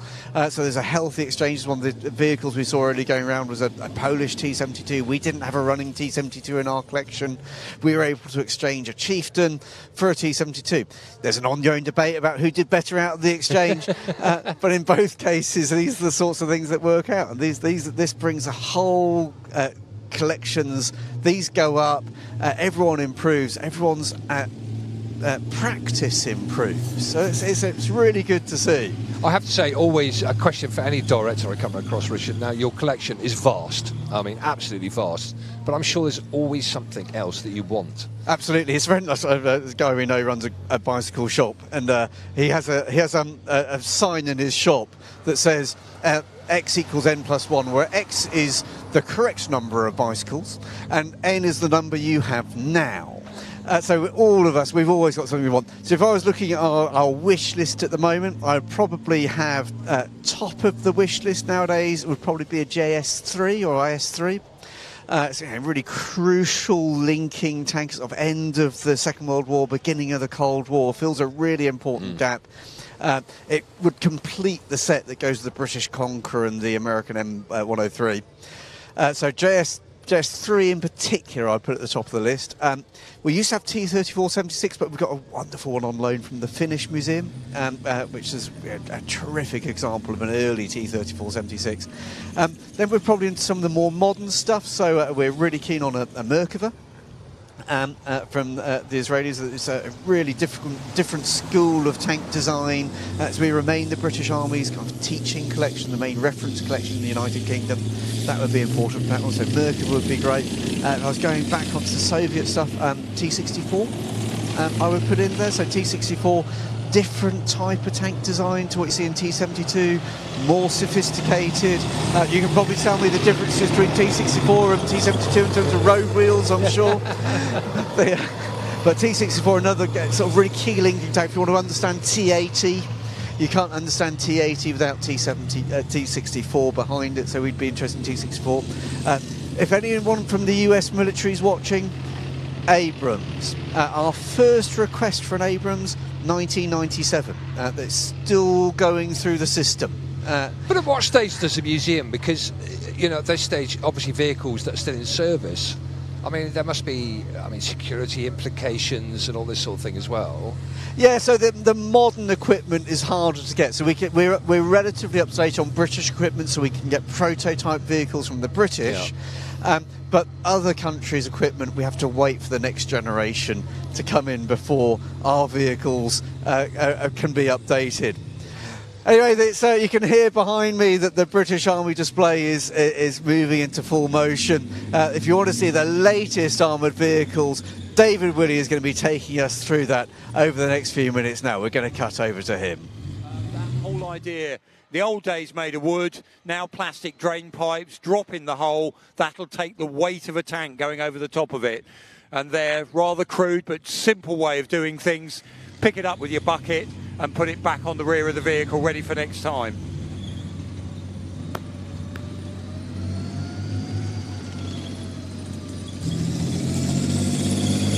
The Trojan there also has a sister vehicle then. This is the bridge layer, the Titan. So we can also bridge gaps, we can bridge rivers. So that's a great, useful tool for the British Army. We have 33 of each variant, so we can use these to get our heavy vehicles where they need to be in the battle.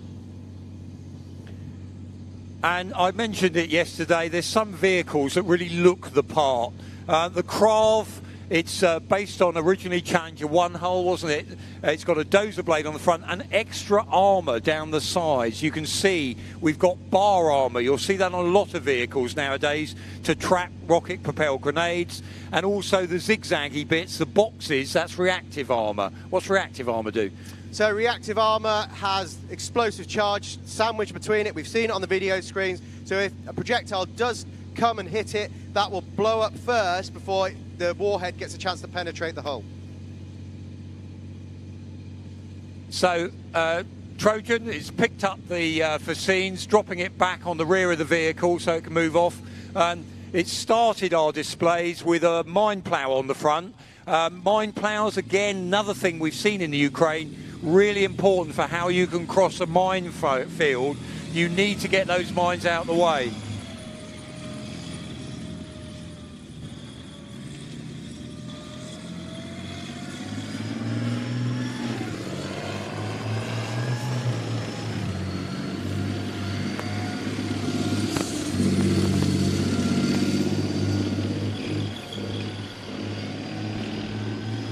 So as we take the recovery engineer variants off the field, you think they look big and impressive. You've definitely got to wait to the end of the display where we run them all around. They do a carousel together and all go around together, and that's quite something to look at. Now this is a moment back to suspension of belief. Bit of imagination, please, because we're going to show you these vehicles now, which of course normally maybe 2-3 kilometres apart in our rather small arena. So a bit of imagination needed, but Ted's going to take us through how some of this kit would be used in an engagement. Now we better get out of the way because there's pyros, pops, bangs, smoke, so hopefully all your clothes will smell good by the time you get home this evening with all that diesel. Diesel put onto the hot exhaust to make the screen? Yes, this is something that's been used for a while now. Get that neat diesel on a hot exhaust, creates this thick white smoke that's great for obscuring the signature of the tank, and also stops lasers from penetrating and getting accurate ranges on a vehicle. And boy, does it make your clothes smell good as well at the end of the day. So we're just going to manoeuvre a couple of vehicles out the way for you, and then I'm going to hand over to Ted, and we'll see how an engagement might take place.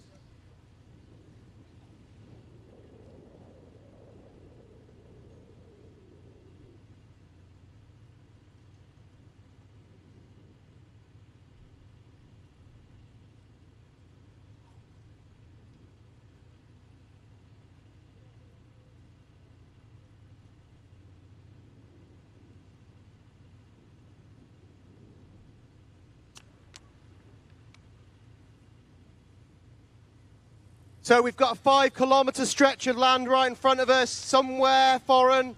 And what's going to happen now, we're going to have a little battle scene for you. Hello, Juliet, 1-1 Alpha, this is 0. INMEP, 1 times BRDM, static on junction, west of your position. Move now to confirm, over. Juliet, 1-1 Alpha, moving now. Out. So what's happened there? We've got iStar, so we've got a drone in the sky. As we have seen around today, we can use these small drones to get up high and look across the battlefield. So this drone has had a look across the battlefield and seen there's an enemy vehicle on this junction, and now it's going to get the Jackal here to investigate.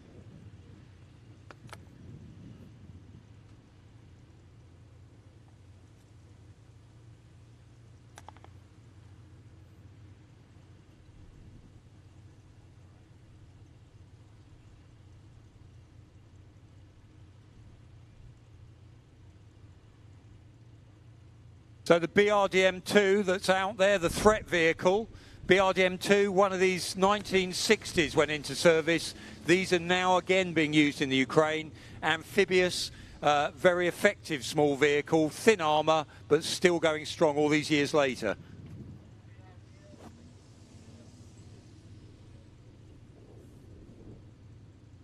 So that Jackal then has just crested that high ground just enough so the commander can get eyes on that vehicle.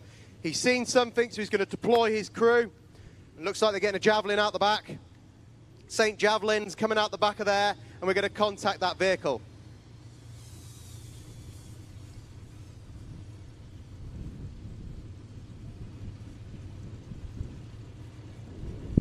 The infantry not being seen, being careful not to be seen, are going to crawl up onto that position and destroy that enemy vehicle.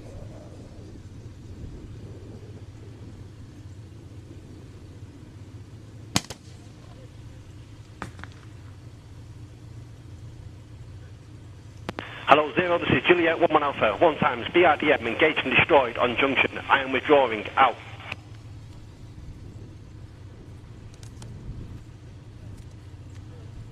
So whenever the British Army come under contact, we're going to just change our position so that we don't get hit ourselves. Doctrine from some enemy forces are going to be...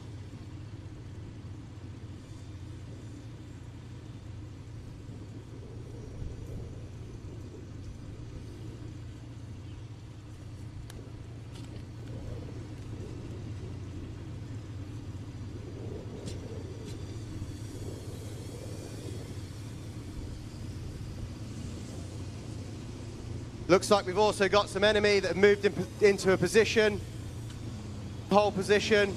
They're going to hunker up there, and we'll see what happens to them next.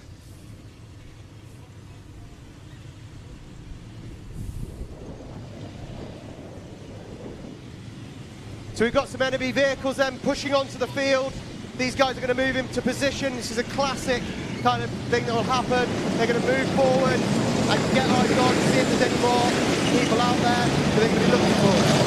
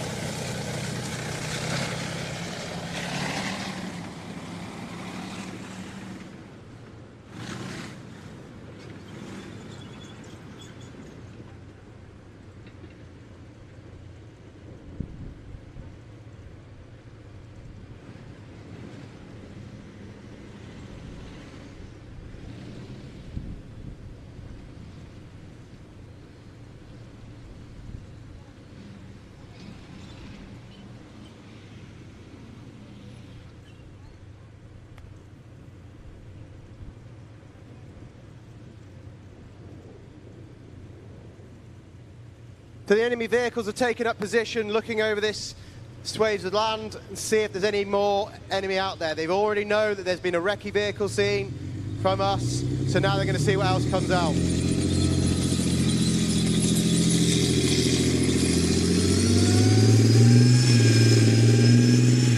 Got Megatron pushing forward now to get eyes on, see if there's any enemy out there.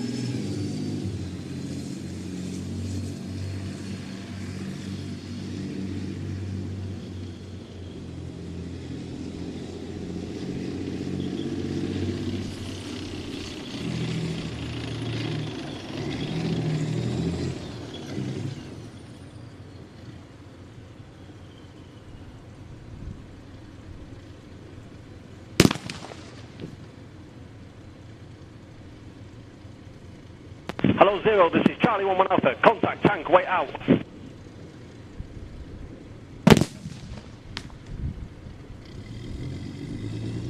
T-72 shot. Hello, Zero, this is Charlie 11 Alpha. Contact as at now, 1 times T-72. Static in open. I have engaged and destroyed. Maintaining eyes. Out.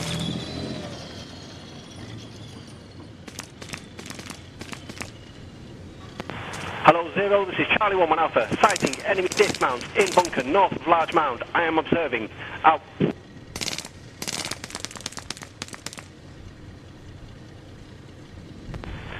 Hello, Golf Foxtrot 3 for Alpha. This is Charlie 11 Alpha.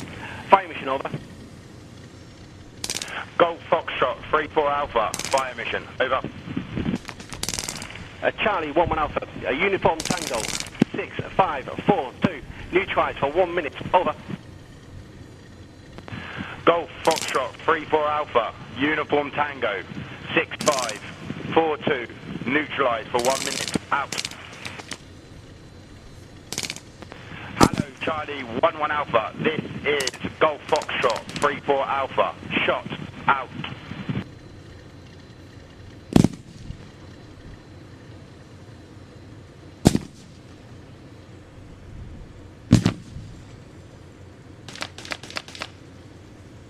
So we've just softened up that target with some artillery. A lot's just happened. The Challenger 2 has seen the enemy. They pushed backwards, used their smoke to obscure the enemy from seeing them. The infantry now is contacting the tank, but the tank's just bouncing those rounds off. Hello, Whiskey 11 Bravo, this is Zero. Reference Charlie 11 Alpha sighting. Move now to clear enemy dismounting bunker. Out. So the Challenger 2 is now called up the infantry call sign, so they're going to push forward in the Warrior and be deployed onto the target.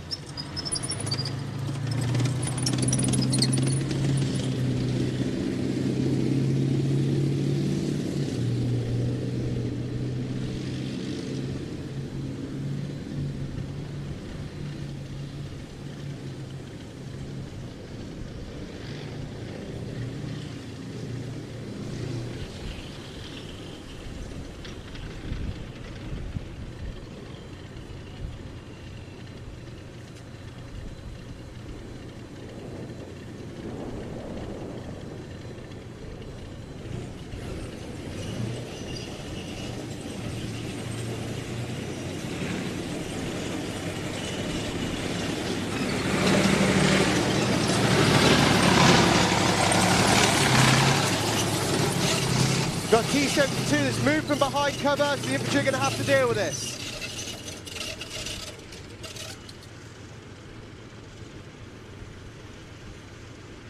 They're deploying smoke to cover their movement.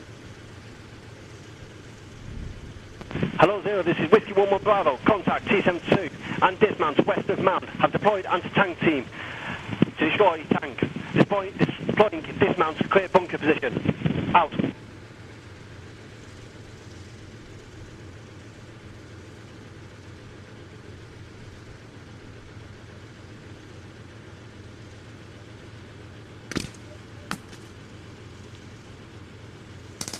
The infantry have engaged the tank and they've destroyed that tank. As you can see, he's dropped it down because that is a one-use weapon. Now the infantry are going to move on to that target.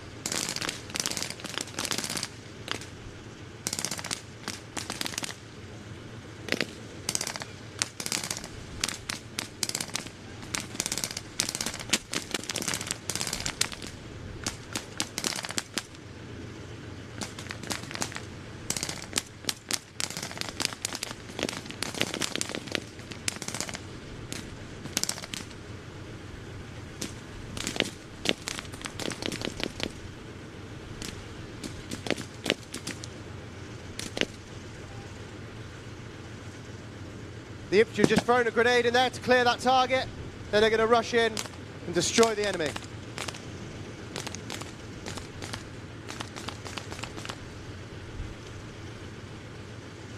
Hello, Zero. This is Whiskey 1-1 Bravo. Position clear. Out. And that's the position clear. And with that, that's the end of this battle, and we have won.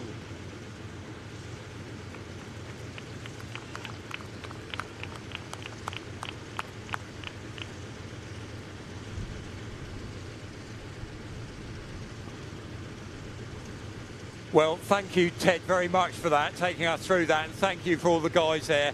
And it was a good job we win. If the British Army ever loses, we're not paying, okay? So thank you to all the guys here. Now, just to let you know what we're going to do now, the vehicles, we've got some vehicles to reposition, but these vehicles are then going to carousel around the arena. So there's some great photo opportunities there. And as I've said on the first 2 days of Tankfest, one thing we always make the point of, most of you here are British today, your army, these soldiers, young men, young women, they're going to go to places around the world that politicians, you vote into power, send them to. So please do remember that, you own them, bear that one in mind for the future. So please give them all a really good round of applause for doing what they do for us.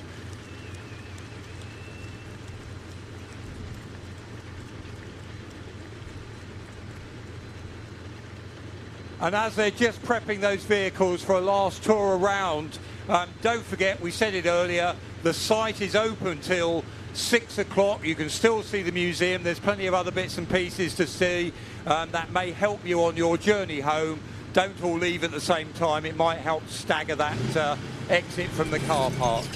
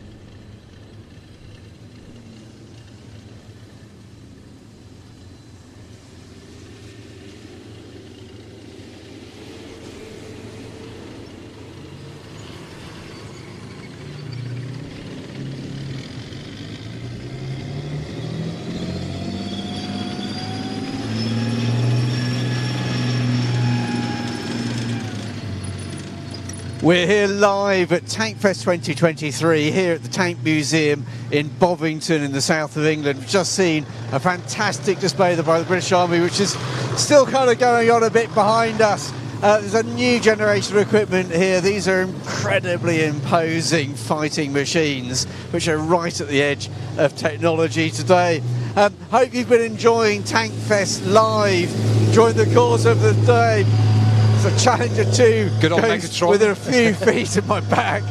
Hope you've been enjoying Tankfest live through the course of the day. If you've been enjoying it, please do remember to try and support us on Patreon, through the various YouTube means, and by, of course, buying things in our shop. If you have supported already, thank you so much for your support. We really do appreciate it. We need it to keep bringing this subject alive for the future. And of course, another way you can support the Tank Museum is to grab yourself the Tankfest Sharp Lines camo, or of course, the Chieftain Proto. I think it's going on behind us there, Richard. It's very busy. It's always going on behind us, Leah. I've got to say, carry on talking on camera when you've got 70 tons of steel going behind you. It's always slightly unnerving. So one of the things we did there, Richard, was painting the Chieftain there. As you can see, one thing that never ceases to amaze me, 8 hours of video showing a Chieftain being painted. It's like watching paint dry. It's indeed watching paint dry. You'll be surprised how many people were watching this. My favourite comment that anyone made in the entire part of it, we did it in a couple of stages, and the second one was watching paint dry part 2. And someone put a comment on there saying, "Oh no, I missed part 1." And so I said, "Yeah, part 1 was awesome." And there is another highlight on there. If you notice, I can't remember which point it was now, but there's a fly that flies in front of the camera, which is quite interesting. It stays there for a good few minutes. That got a lot of comments during the course of the live stream. The fly was one of the highlights. And here we can see at the moment they're just wrapping up, getting the vehicles ready to go. I think straight away there, Richard, you can see, I mean, the difference between what we've seen as far as the arena shows were concerned. There you bring on the latest equipment. And of course, something which you have to appreciate is, you know, for safety reasons, they can't actually rag it around the arena.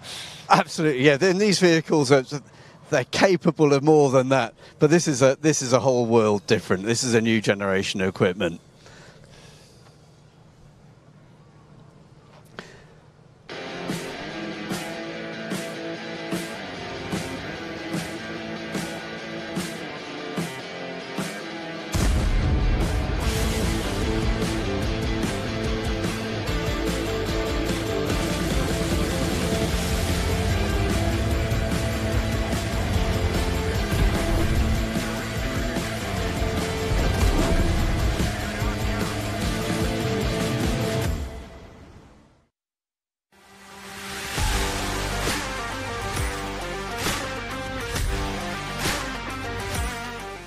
The Chieftain was the British Army's main battle tank for over 20 years.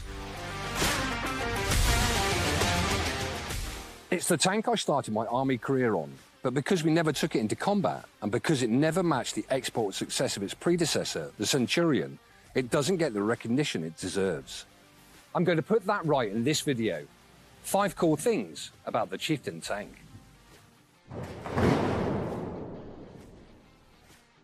The Chieftain's L11A5 120mm rifle gun holds the world record for the longest recorded tank kill. Admittedly, this was on a Challenger 1 in 1991. However, the gun is exactly the same as this one that was developed for Chieftain. It also used 2-part ammunition, which separated the propellant from the round. This reduced the size and the weight of the ammunition and did away with the inconvenience of a used shell rolling around in the turret after firing. A lot is said about the L60 Leyland engine, and not much of it complimentary. Yes, it broke down a lot, but it was ahead of its time. It was designed to be multi-fuel and run off diesel, petrol, or aviation fuel. This would have been very helpful in wartime when logistics are stretched. It was also designed with the engine and cooling system in a single unit or pack, which meant that if the engine failed, it could be easily disconnected, lifted out and replaced with a new one in under 2 hours. The Chieftain prioritised firepower and protection over mobility. So whilst it was rather heavy and a little slow, it was well protected, especially with the addition of steel brew. The armour was far thicker than any of its contemporaries or adversaries, with Leopard's M60, T62 or T72 being, on paper at least, far less robust. That said, there is a serious question as to how effective the Chieftain's armour would have been if hit by a depleted uranium APF-SDS round fired by a T72, reminding us that all tanks are vulnerable to enemy fire. Unlike most tanks where the driver sits in an upright position, the Chieftain driver is in a recumbent position. In other words, he's lying down. The reason for this is down to the design philosophy of the Chieftain tank, which is to make a very low profile. There is no doubt that the driver's seat is the best seat in the house. Well, in terms of comfort anyway. Everyone knows the Brits love tea, including our tank designers. This is the boiling vessel. It allows the crews to boil water while shut down in the tank. It was first used in the Centurion and is still in service today in the modern Challenger 2. Whilst it is not unique to the Chieftain, I'm including it in this list because I can personally attest to its importance. This simple addition massively improves the comfort of the crew by giving us the opportunity to have hot food and a hot drink during those many tedious hours on operations. And a happy tank crew is a much bigger threat to the enemy than a cold, miserable one. Hopefully now you'll look a little differently at the Chieftain tank. A tank that is very dear to my heart, having served on them for many years. Until next time, take care. If you were captivated by the 5 cool things about the Chieftain tank, don't miss the chance to command one yourself in World of Tanks. Get your own Chieftain Proto and discover the thrill of commanding this revolutionary vehicle firsthand.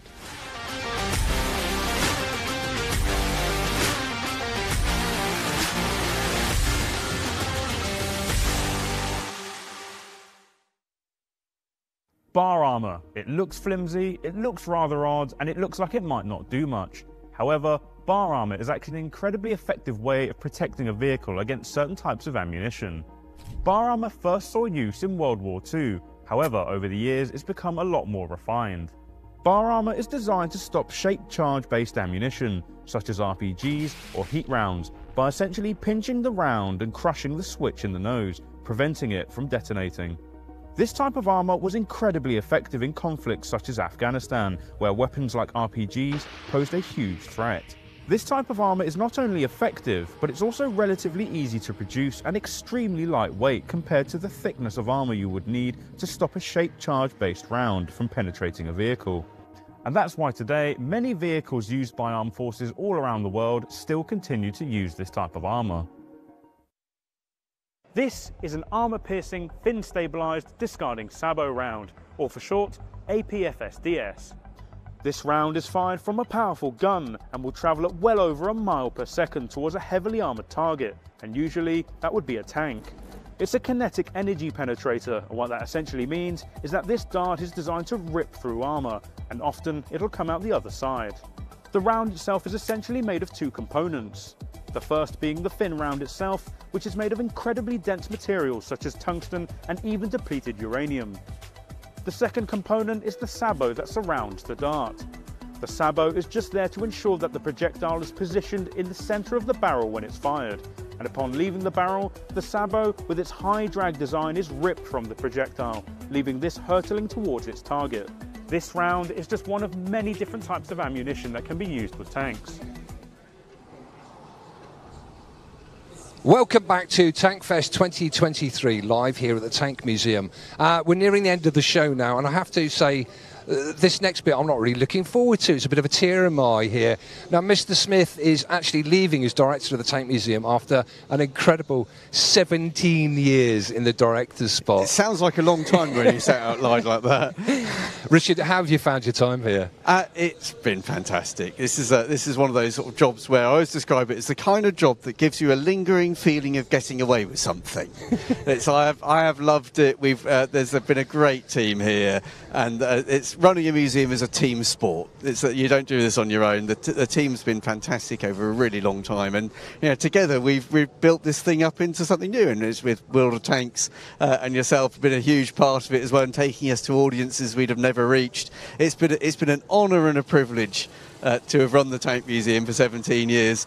And it's going to be hard moving on, but it's the right time for me to move on. It's the right time for someone else to come in. Oh, bless you! And as a gesture of our thanks for World of Tanks, just from a very personal standpoint, Richard, can I say it's been an absolute honour. You've become a friend over the years, and for everything you've done for us, everything you've done for the audience, and obviously the wider community.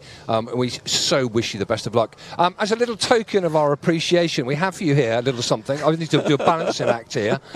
we'd like to present you with this. Now, this is incredibly special. This is a key to World of Tanks. So this will give you lifetime premium accounts. We didn't want you to miss out on any of your vehicles that you've got down here. So you can keep your hand in the tank world. And also, it unlocks every single premium tank that you get in World of Tanks. I'm sure Mrs. Smith will be delighted.